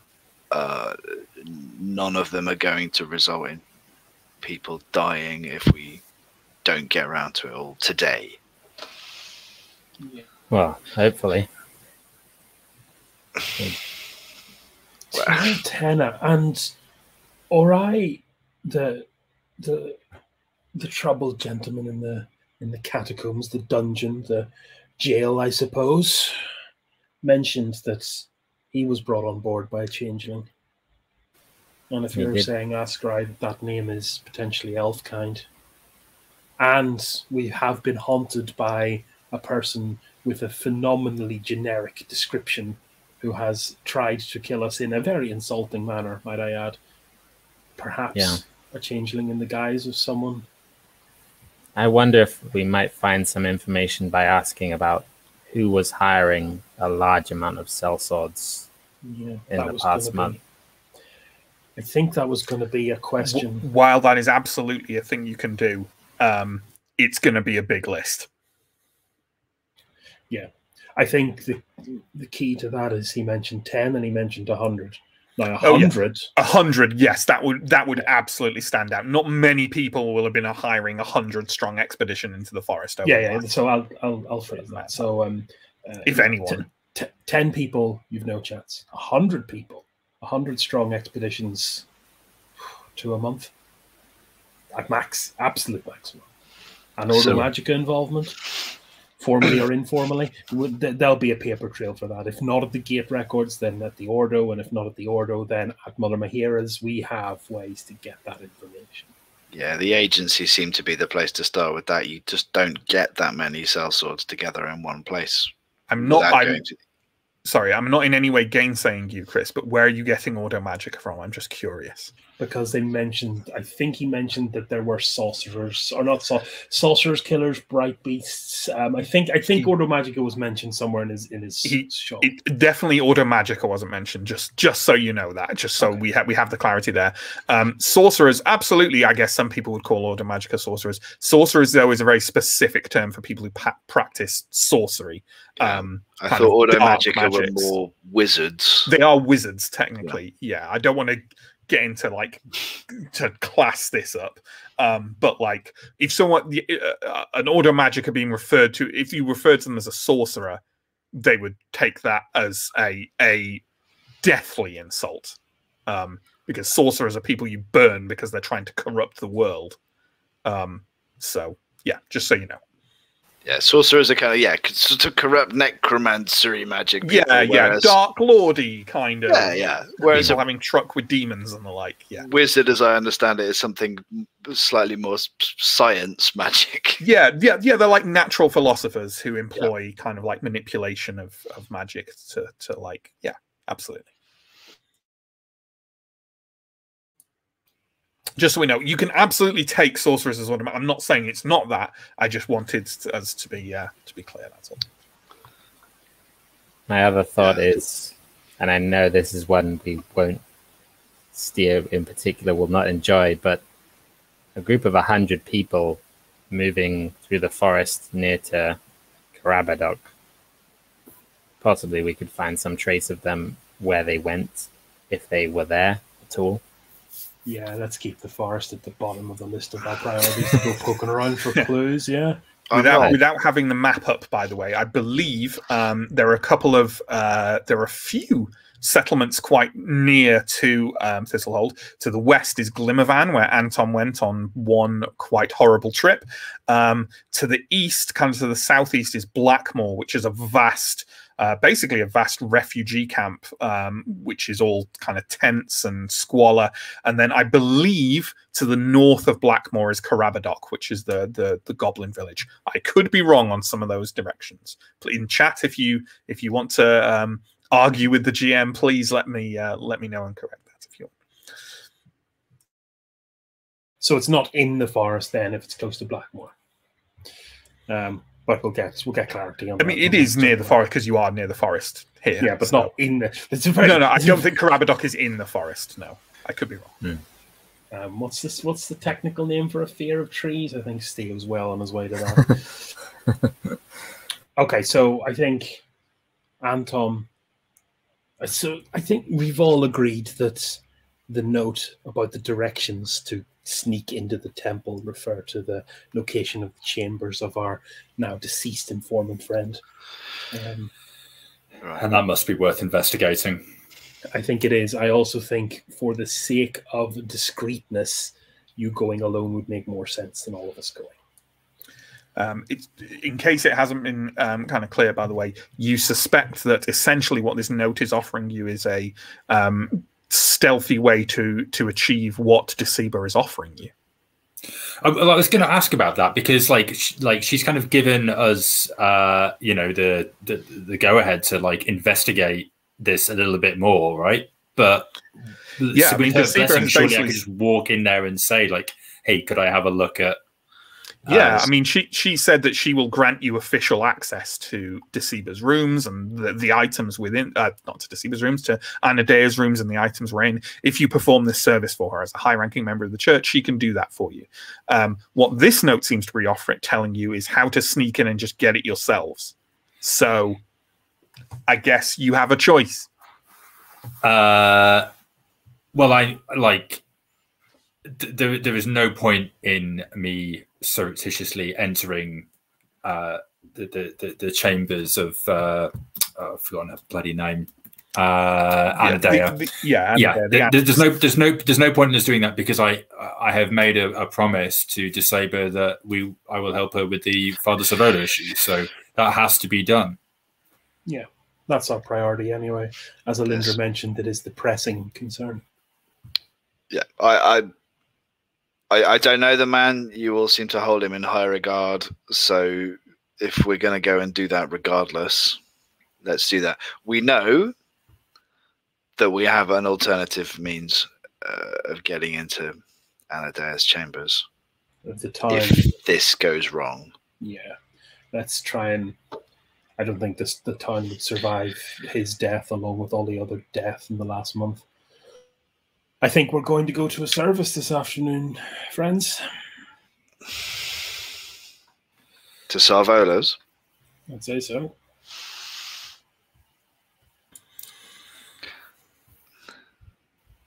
Matt, Elindra doesn't seem too happy. This is far more Prios business than I expected when I woke up this morning. It's certainly more than we've had to deal with so far. I thought we were going to drop off a bag. They were going to say, sure, we know the family. Okay. All right. Okay. And Mike, you were go. Mike rather than Anton was going to ask me a question. Yeah, I was going to ask something out of character. Like when myself and Ascarai sort of went to one of Father Savola's sermons before. I think I did a persuasive role that was maybe semi-successful, that didn't succeed in getting the information that I wanted out of him, but I did convince him that I wasn't a priest of Prios, I think. And I was trying to remember what I told him I was. Quite possibly. I'll be honest with you, I can't. That was like a little vignette we did between stories. Yeah, it was. I can't remember too much about it. Okay. But I'm perfectly happy that was the case. Okay. However, you are fairly sure that Sarvola sees hundreds of people a day. Okay. And you know, and what's more, like priests of Prios would be welcome at the mission house, as everyone is. So you don't know. Yeah, you don't know. Ultimately, you don't know. If you're worried about it, maybe you don't go near him or something. I don't know. Yeah, no, that's fine. I think that when I met him before, I maybe wasn't wearing my priest robes and stuff like that because that would have been a stupid thing to do. But yeah, okay. Big false beard. Yeah. So yeah, no, that's fine. That's fine. Okay, sure. No, but it's cool. It's cool. Let's remember that and account for it. Maybe I'll give him a roll if it's easier to see if he remembers what you're meant to look like. I regret bringing this up already. Yeah, I love it equally. So it sounds to me, folks, this is still kind of mid-afternoon at Brew. You've had your beers. It sounds like the order of the day, although Alindra has both proposed it and is not happy about it. That you're going along to Sarvola's mission house, scout out the terrain there, kind of see what's going on, maybe find a way to talk to the guy. Is that the general idea? I think that's the gist of it, yeah. Okay, wonderful. John, could you bring up the map of Thistlehold again for us? And while you do, I'm going to offer a quick explanation. I know someone in chat, and if I can find it, I'll say their name. Someone suggested using, there is a version, Lowin, you suggested using the version of the map that has the sinkhole on it. That would be an excellent idea, but for one small problem, the main locations of the story of this story of Wrath of the Warden are marked on it. And sure, they're only marked with like markers with letters on them rather than like descriptions of the scene, but it still tells people where the important things in the story are going to happen. So I'd rather not. I'd rather not, but it is a very good suggestion otherwise, because having the sinkhole on there is really cool. Maybe we can find a way to get a version without those markers on. Or just doctor this map with the sinkhole. Or just doctor this map with the sinkhole. That is probably the solution there. That is probably the solution. But thank you for the suggestion. It was a very good suggestion, if not for that. Yeah, Sarvola's mission house. And maybe this is like the others of you know where it is. Maybe it's interesting to Alindra because it seems maybe quite odd. The mission house is at 32, which is center at the bottom. And the more eagle-eyed of you will see that it is really not very far from, I believe that's the main city guard barracks. There at 34 and stuff, right? That's where you went during Mark of the Beast and stuff like that. 13 is the big barracks, isn't it? Yeah. 13? Yeah, where's 13 is the barracks. It's the southmost encampment. 13 and 33 are kind of it's to the right of Nightholm. That's marked as 14, 34, and 39 on this one here. Oh, wow. You are not wrong. I have a different version of the map. Oh, yeah. You may well do. Yeah, you may well do. There are slightly different versions of them, just to confuse people. I can't remember if this is the one from the Cole book or from Wrath of the Warden, but either way, that bit at the bottom there is the barracks that you can see near the south gate. He said, circling it with his mouse and no one can see. But directly above that is the mission house. So Father Sarvola's mission house, you might imagine it to be in some kind of out of the way or area of the port. It's actually not. It's actually in quite a market area. And quite close to the city barracks and to Nightholm itself, the home of Mayor Nightpitch. So unusual. As you approach the mission house of Sarvola, you can see that it is absolutely thronged with people. There are great masses and crowds around it. And outside it, and there is a huge queue of individuals kind of leading into the mission house itself, the majority of which is like an assembly hall, which, and I think I've described this before, it's like a large, it's one story, but it's kind of a large story, and the ceiling is kind of patched up with pieces of canvas, and generally has the idea of being quite a ramshackle sort of building. It seems to have a couple of very small rooms on one far end of it, which are presumably Father Sarvola's quarters. And one entire wall of this assembly hall has been mostly removed. It still has some kind of pillars of stone and brick leading up to hold the rough roof in place, but it's mostly open to the side, presumably so when Father Sarvola delivers his sermons, he can be heard by a larger crowd than could be heard by just the assembly hall being full itself. All along one interior wall of that assembly hall is a very large but simple tapestry depicting the sinking sun of Prios in yellow on blue. And as I say, there's a massive group of people here, and you definitely have to find your way out of the general crowd and more towards that big queue of people in order to see further into what's kind of happening and going on within the assembly hall itself. There are plenty of people kind of just moving and roaming around. You know, you wouldn't stand out massively if you chose to leave the general crowd and go near the queue but not join it, if you see what I mean. There's no kind of tension to the crowd. This is just like a normal kind of popular. I mean, there is tension, but really it's the tension of the city as it is. You know, the tension of the events of the last couple of days. You can hear people like crying in the crowd, and people kind of bemoaning that Prios has abandoned them and things like that. Some people could just kind of mute with sadness and fear. So there is a tension to the air, but it's not one of like, you know, it's not a mob. It's not kind of imminent violence or anything like that. Are there like, I don't know what to call them, like protesters, like people who seem to clearly be against Savola here? There are. There's a number of people just scattered around who are engaged in heated but not violent arguments with the followers of Savola, as there are day and a great deal of the night as well in these parts. You know, you've gone past the mission house many times, and you're very used to this. There are, but they don't seem to be kind of orchestrated or there to be even particularly more of them than usual. Okay. It's also worth noting that there is a small troop of city guards stood nearby, eyeing the crowd and eyeing the mission house. And Steo, you have done this duty often enough to know that this is not unusual. They are there all the time. Can I take a look at the people that seem to be sort of protesting or kind of openly against Savola, and see if I can like either see what kind of people they are, or maybe even get close enough to kind of get a sense of what their arguments are. Like it sounds like what he's preaching is different to what the kind of mainstream of the church is preaching, but I don't know if it's just sort of orthodox. Sure, if it's like little people. points of contention, you know, like medieval Europe style, where a major heresy was founded on the notion of whether or not Jesus owned the clothes he wore. That is true, by the way.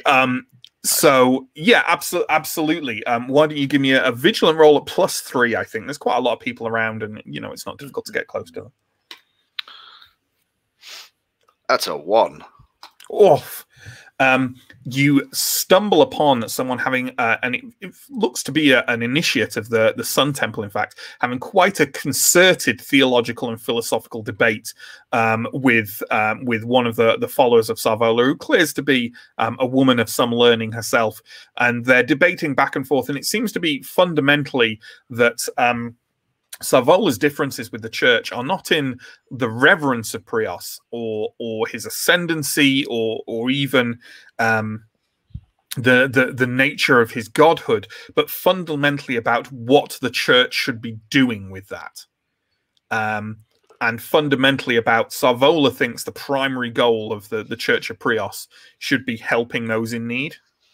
Okay. And, you know, kind of making sure they're cared for, making sure the light of Prios shines on everyone, and less focus on kind of the converting of the barbarian clans and the intrusions into Davokar and the ascendancy of the Sun Temple into political power.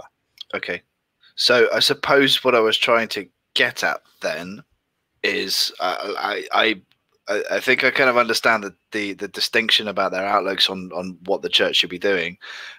Does anybody outside of the church care, right? Like, would there be anybody that wouldn't look at what Savola's doing and kind of going, oh, he's giving to the community, that's a good thing? Like, are there does he have other detractors? Well, he certainly seems to have a lot of followers, and you get the sense that this very, you know, complex philosophical debate aside, you think maybe most of the people around here who don't like Savola don't like him because the church has called him a heretic. Okay. So he's a heretic. So he's dangerous, and he's interfering with Prios work. All right. You know? So by far the primary argument against him is just about the orthodoxy of the church. Yeah. You also hear rumors, as DeSaber hinted at, kind of dark mutterings that perhaps the presence of Savola and the tolerance of the Thistlehold Sun Temple to a certain degree, and Mayor Nightpitch's tolerance of him has brought this disaster on Thistlehold. Okay. It is, you know, Prios will that people have suffered. Okay. So yeah, right. So what starts as it's just a matter of disagreement over what the church should be doing has become wider because it's been tied to this disaster. It's become tied to that, but also it's just a matter of dogma as well. And you know, the church says he's wrong, Therefore, he is sinful. Therefore, we should not approve of him, etc. Obviously, this is a very depressing concept, and hey, it's still happening worldwide to this day in almost every religion you can think of. So, fun stuff. There we go. Cool. Yeah. Yes. Thank you. So, Anton, you've been here before. How does this work? We don't need to queue to get in, do we? No. It gets quieter, does it? I mean, I've worked these. Actually, I should know this. I've worked. I think you've all seen. Steel. You're probably the most familiar, having worked this. Salvola tends to work day and night. Either, basically the assembly hall. A great deal of the time is effectively like a soup kitchen for the unfortunate of Thistlehold. But he also holds sermons there where it's packed to the gills. You can get hardly near it. When there's a queue, what that usually means is that Salvola is seeing individuals and groups. In the same way a Theurg would at the Light Yard where you've been, where they were seeing people and trying to comfort them and trying to give them guidance. Salvola does the same thing, but the individual queue for him is considerably larger than it would be for any particular Theurg on a normal day at the Light Yard. So it's just a long queue, but you can go near go near the assembly hall and get near it without joining the queue. You just need to push through the crowd. Yeah, let's take a look. But I think honestly, friends, the most direct way to do this is just to queue up and take our turn and just kind of go, "Hi, we've been engaged to keep an eye to protect you from your more organized detractors." I agree. Seems easiest just to talk to him, see what he has to say. You got that chat with the man, Thomas. What's your measure of the man? He seems pretty perceptive, I have to say. Pretty aware of the position that he held within this town and the influence that he has, and aware of the risks that come with that. So on one side, he is probably going to spot immediately that we've probably been dispatched from the church, but he will also be aware pretty much immediately that he was going to expect that anyway, because he knows that there would be a backlash against the Sun Temple if his mission was disrupted to any great degree. And he should have no problem with this, because he would appreciate the support of the church in this matter. Yeah, in the interest of guile, we shouldn't mention it, but we should assume that he's going to work it out very quickly.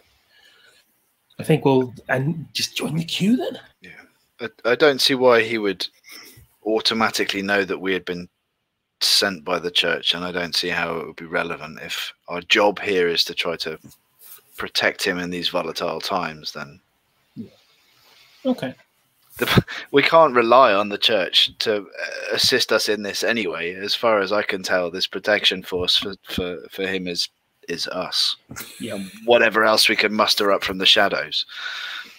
Given that there are already people here linking what's happened with Father Savolo's presence, we could just make out that we've put two and two together, and we perceive this to be a threat to his continued preaching in Thistlehold, and you, Steer, especially as a member of the town guard. Yeah, we are here to keep the peace and to ensure. I don't think we need to use guile. I just think we need to not mention it. Yeah, I don't. It's the fact that the Lightbringer sent us doesn't seem relevant to the fact that we're here to try to protect him, and we'd like to know, I guess, what are we going to ask him? Like, where he perceives the threat to be coming from? Yeah, because he must have a good idea of what's going on here. I would hope so. There's been two attempts already. I'm sure they've caught somebody, or he's seen something that could lead us somewhere useful. Okay, so it sounds to me like you're going to push through the crowd, get a better sense of the area, and join this queue, right? Well, first off, let me describe what you see when you push out through the crowd. The figurehead of the mission house is very much active in meeting the people who have come to seek comfort from him. He sits in a simple armchair in a corner of the assembly hall, and in front of him is a long line of people who want to talk to him or just be assured that everything will be all right.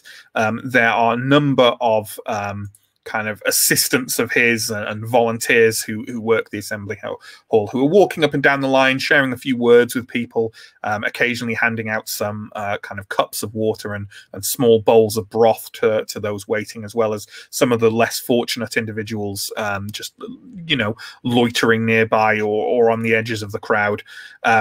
On a stool next to Sarvola sits a black-haired boy about 6 years old, legs dangling and dressed in the same kind of dark blue robe as the priest. The lad looks radiantly happy, as if he does not pick up on the sorrow and fear permeating the atmosphere. And I think we have an image of you know what, let's have Sarvola first, please, John. There he is. He's a tall, lean, somewhat ascetic-looking man. It's tough to tell whether he is simply completely bald or whether he has shaved his head clean. And it's also quite difficult to tell his age, but certainly he's not a young man. And I know I just described his robes as blue, but there, he's got brown there. But he does have blue robes because it says he does in the book. So there we go. And we're okay with just that one for now, please, John. Thank you, John. So no need for the other one just yet. Is everyone joining the queue? Or the line of people? How long do we think this queue? It ain't moving fast. I feel like we could make better use of our time than to all sit here in the queue. Well, I am the least subtle of all of you, so I will keep your space if you wish to detach and go for a rummage. The Queen's legation is not far. Perhaps we could head there and get back.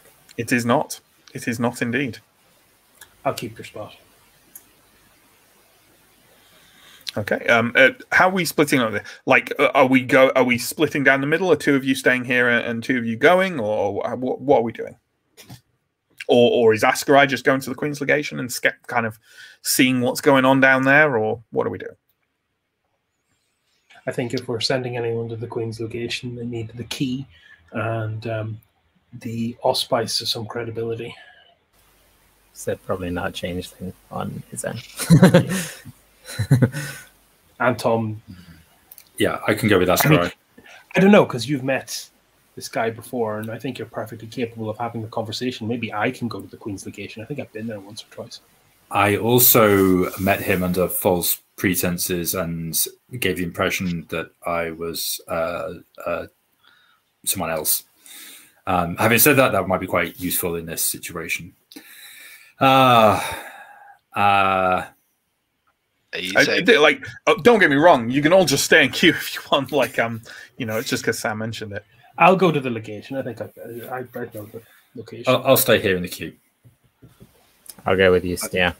I've never been a fan of queuing. Okay, I'll stay in the queue. Okay, so we've got Tom and Alindra staying at the mission house. Ascarai and Stio heading off to the Queen's legation. We've got the ostensibly pre-us people talking to the father. This is ostensibly sketchy property speculators. I'm loving that glimpse into Ascarai's Q-hating backstory as well. Hopefully that comes out a little bit more.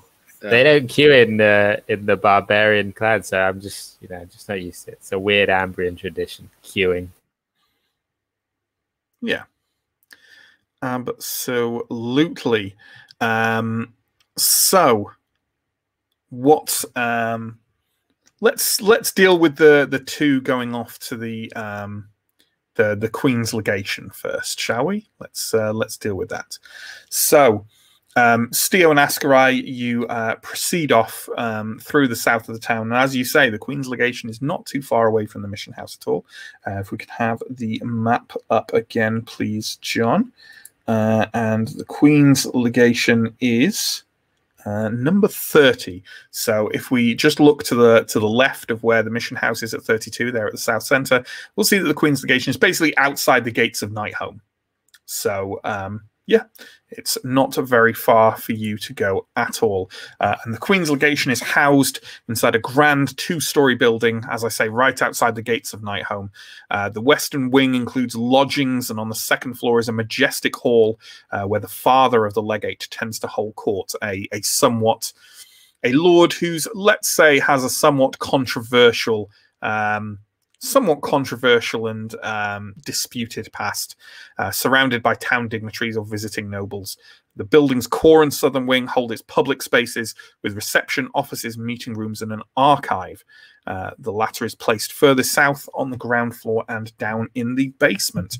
It is open to all who want to search for information about small and large events in the region, although as you're approaching Steo, you do remember that they tend to request some coin as, for maintenance, for the church roof.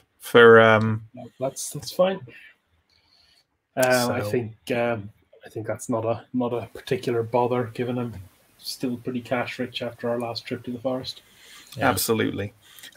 So you walk through the doors of the Queen's Legation. It's it's not a particularly busy place, and you walk through a couple of sort of public spaces, a reception. There's some sort of, as I say, some chambers off to one side that look like maybe offices where dignitaries and administrators work, and then you reach a small set of stone steps that leads down in this rather functional but pleasant wood and stone building that leads down to some archive rooms.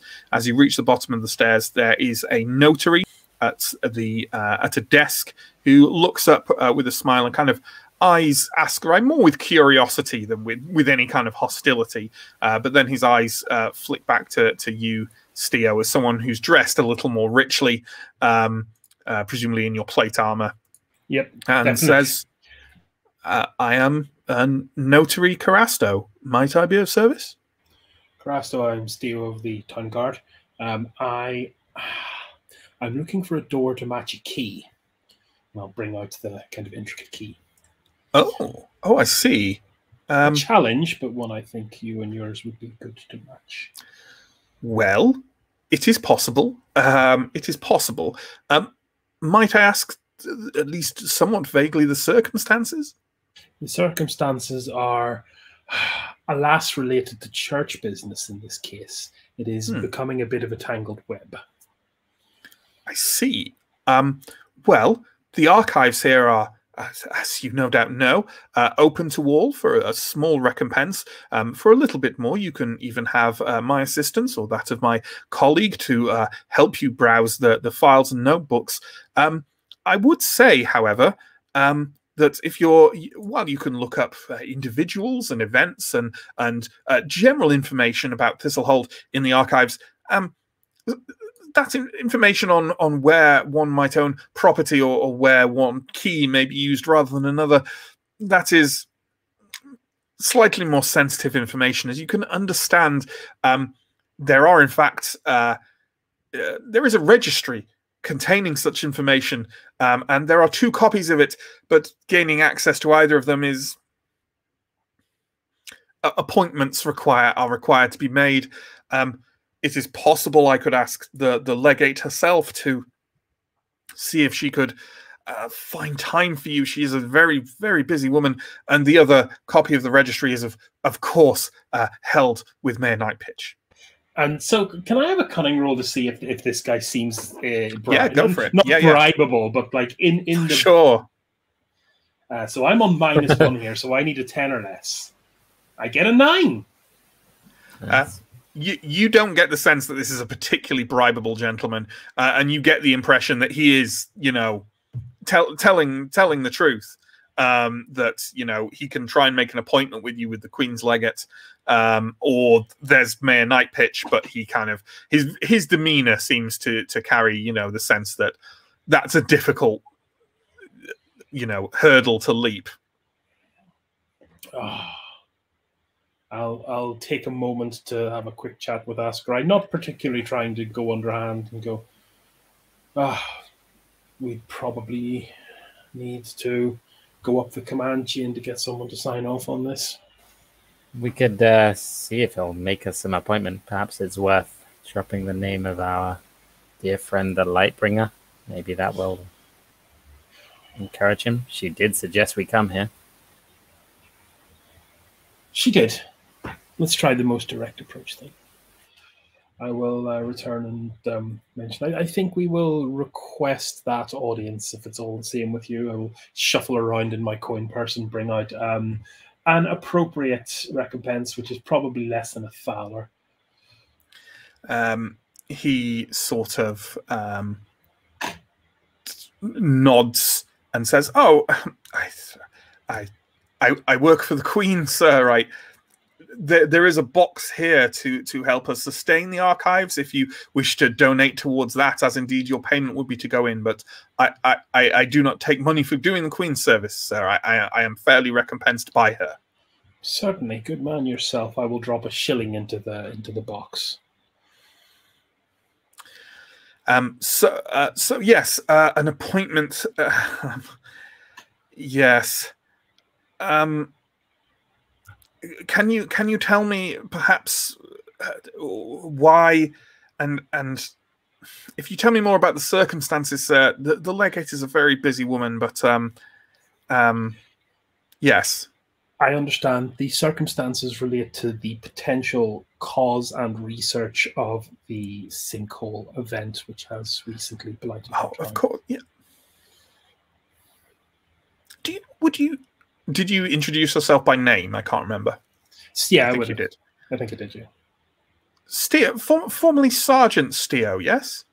Yes, quite some time ago, but yes. I heard you helped defend us at the sinkhole, sir. A great many people did. I hope I held my own. I'm getting on, as you can see. Oh, well, yes. Still, brave acts. Obviously, a mere notary like myself would stand no chance, but yes, I'll see what I could do about an appointment. Can you give me a persuasive roll, please, with a plus +1? Oof. So that's actually just a 7 because I'm on -1. Mm-hmm. 12. No. He nods and says, "Oh, it is a long list of appointments, but if you leave a you can either return at a later date to try and confirm this appointment that I will try to make for you, or if you specify where you are staying and leave a shilling here for the messenger, I can pass the legate's response to you. There is no guarantee of an appointment, I'm afraid." Certainly, I can be reached. Well, our group who are doing this research can be reached at the Witch and Familiar. We're well known there, and we'll present another shilling for the messenger. Certainly, he takes that and kind of puts it aside in a what looks like a drawer he's using as a till, essentially, with a little scribbled note, and he puts that in and says, "Well, there we go. I will see what I can do with the legates. As I say, it may be somewhat difficult. Is there anything else you require from the archive, either via my services or on your own? As I say, individuals, events, many things can be found in there. Perhaps you will find clues to what you seek." I suppose we could ask about the expedition, but I can ask the guards for that. What do you reckon? I mean, you could probably ask at Mother Mahira's for that. Would be the most easy way to find out expedition details, unless it's been done under her radar, which seems like an expedition of hundreds certainly couldn't have been. Well, there's a couple of names it may be useful to us to look up, I think. Perhaps there's nothing, but perhaps there's something. Certainly. Can we check for notable events relating to names? Absolutely, sir. Would you like the assistance of myself or my colleague? Yes, I think so. I much as I am capable of turning back beasts at the top of a sinkhole, I'm sure you are far better at turning up results in a room full of questions. He nods and says, "Well, sir, it is 1 thaler per hour and one extra thaler per hour of our services. We'll tot it up at the end. No need to pay first." And he stands up and kind of calls his colleague over, who mans the desk, and he kind of gets a big notepad out and strides off with you and Ascarai into the Queen's Legation archives. Can we swap-a-roo, please, our group? Thank you. Okay, back at the mission house. Let's say you've been stood in line for probably about half an hour at this point. It's moving very slowly towards the front. Is there anything in particular you've been looking around for or taking note of? Certainly paying attention to paying attention and probably discussing anyone who is loudly protesting and trying to recognize faces and things like that. Listen out for any names, those kinds of things. Yeah, sure. I guess I'd also like it feels like the kind of this is this incredible long shot, but it feels like the kind of place where, as well as loud, obvious protests, this is a very open environment for anybody with more serious intents to harm could probably move around quietly. Oh yeah, you know, it's a big crowd. Yeah, so I'm going to scan the crowd for inconspicuous people. Absolutely, yeah. That's that old chestnut. Oh, yeah. So yeah, absolutely. And as you're doing so, you're kind of paying attention. It sounds like you're not particularly talking to each other and just kind of passing the time, you know, eyeing up the crowd and the queue and the awkward ecclesiastical small talk. Yeah, absolutely.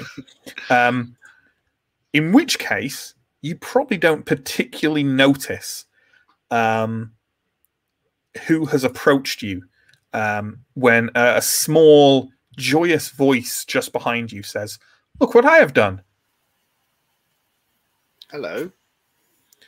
You turn around. The boy who is sat next to Sarvola is standing looking at you, looking very happy with himself, and holding up a twig towards you whose leaves still have a healthy green color despite the kind of the slow roll into autumn that that Thistlehold is undergoing. Can we have a picture of the boy, please, John? Okay. Where did you find that? No, but no. I said, this is what I have done. I think that at this point, Anton will sort of like get down on a knee or lean down to be more at sort of eye level with the kid and give him a warm smile and ask, "Can I see? Can I look a little bit closer?" He nods quite happily and proffers it to you. Well, I'll take it, and then in that kind of more theatrical way that adults have when they're interacting with small children, make a big expression of joy and pleasure at what he's achieved. And yeah, very impressive. And how did you do this?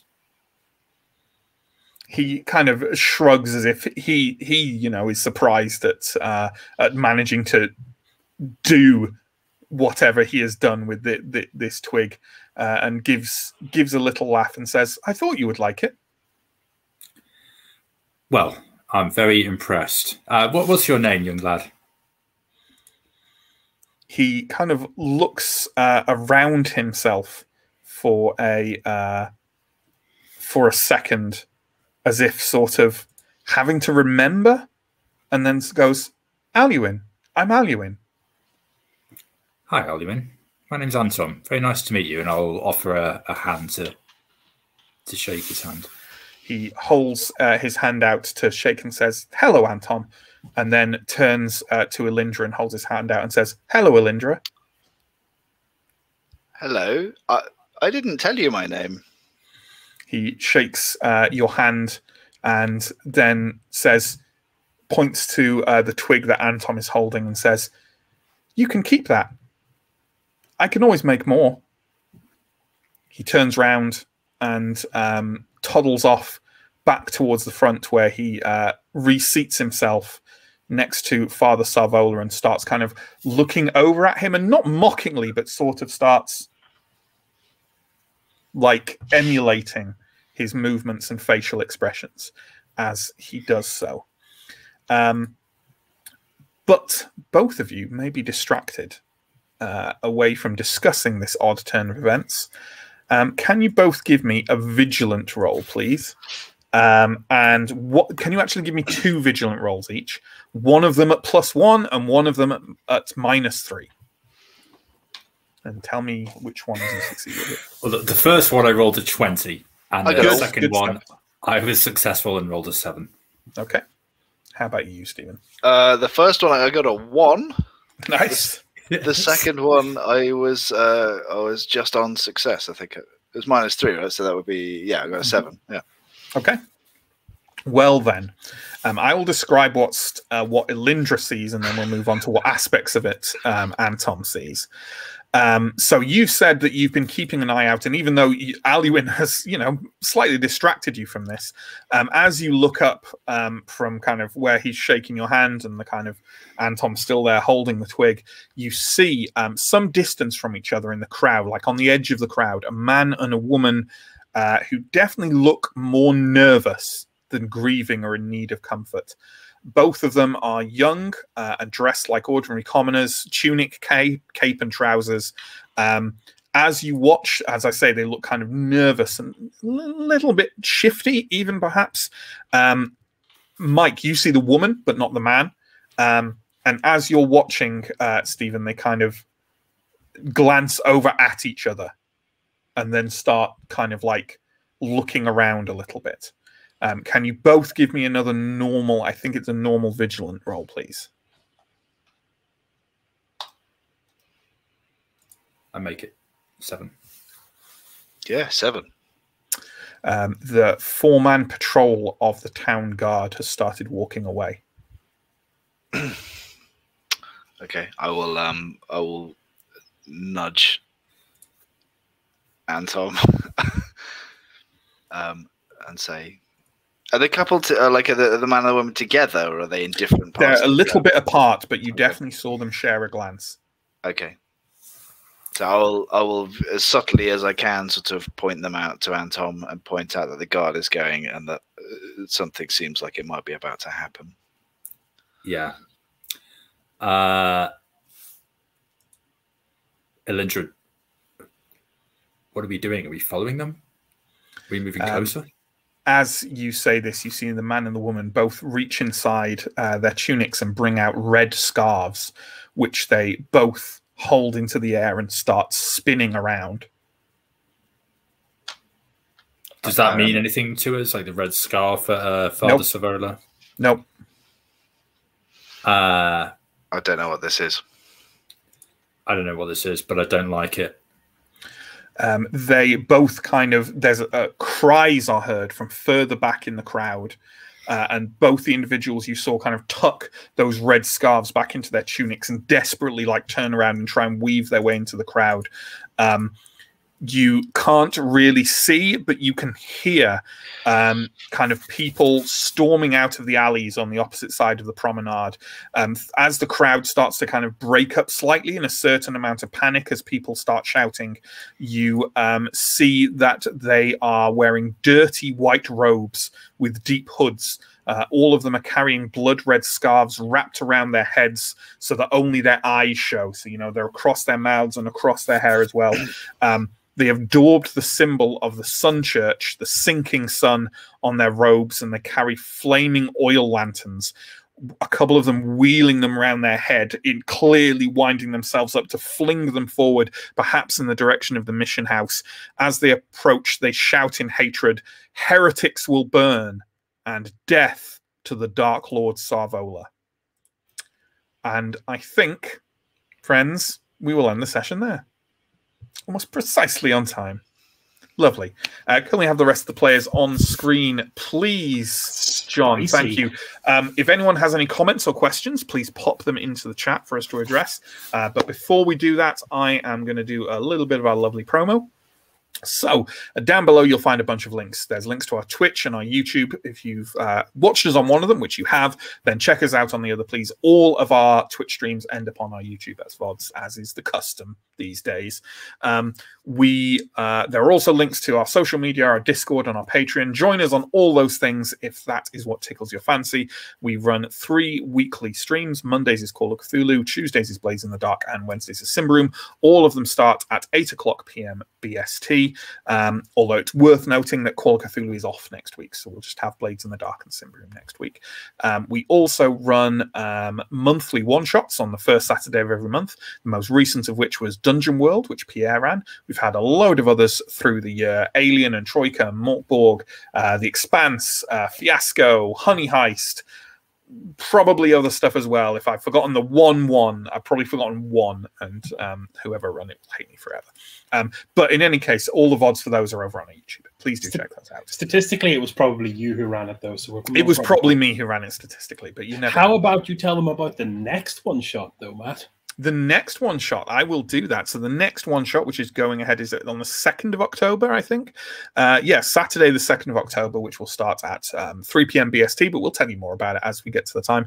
The lovely gentleman to my right here, Chris, is going to be running that, and he's going to be Wander Home, which is a wonderful and endearing pastoral travel fantasy RPG where you play lovely, cute animals going on a wonderful journey to find good friends and stuff.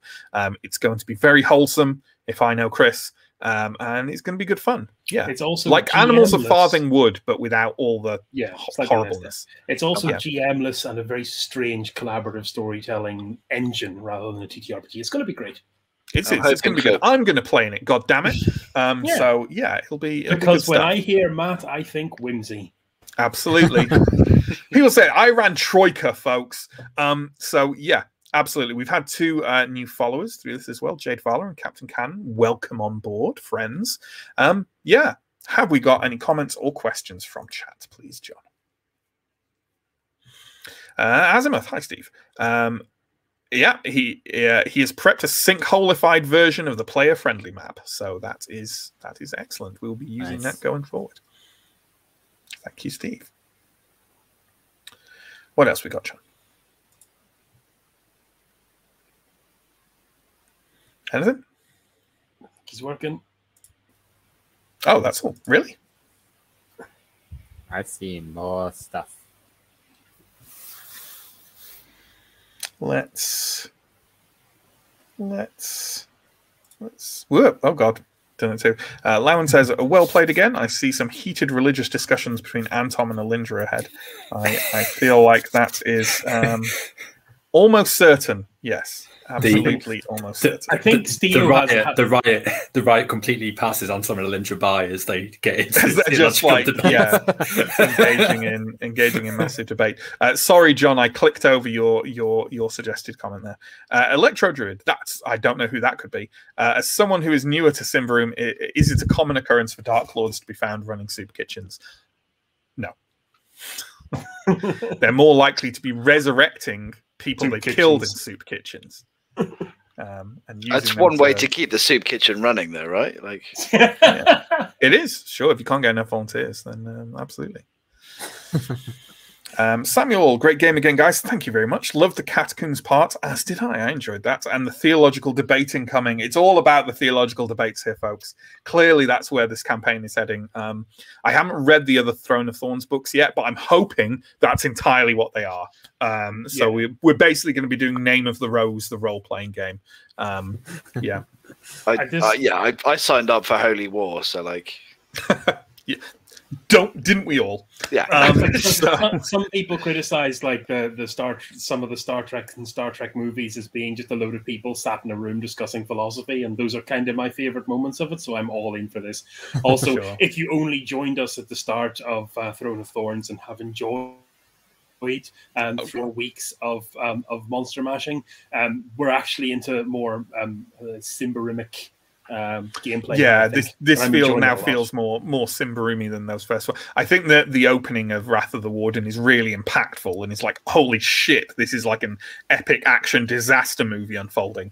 But that combat can get a little bit churny in the end. But now we're back out in our Symbaroomy sandbox. I think that's everything. Do you think? Oh no, there we go. Night Bites. Oh yes, welcome, because you're usually on Cthulhu. I know that.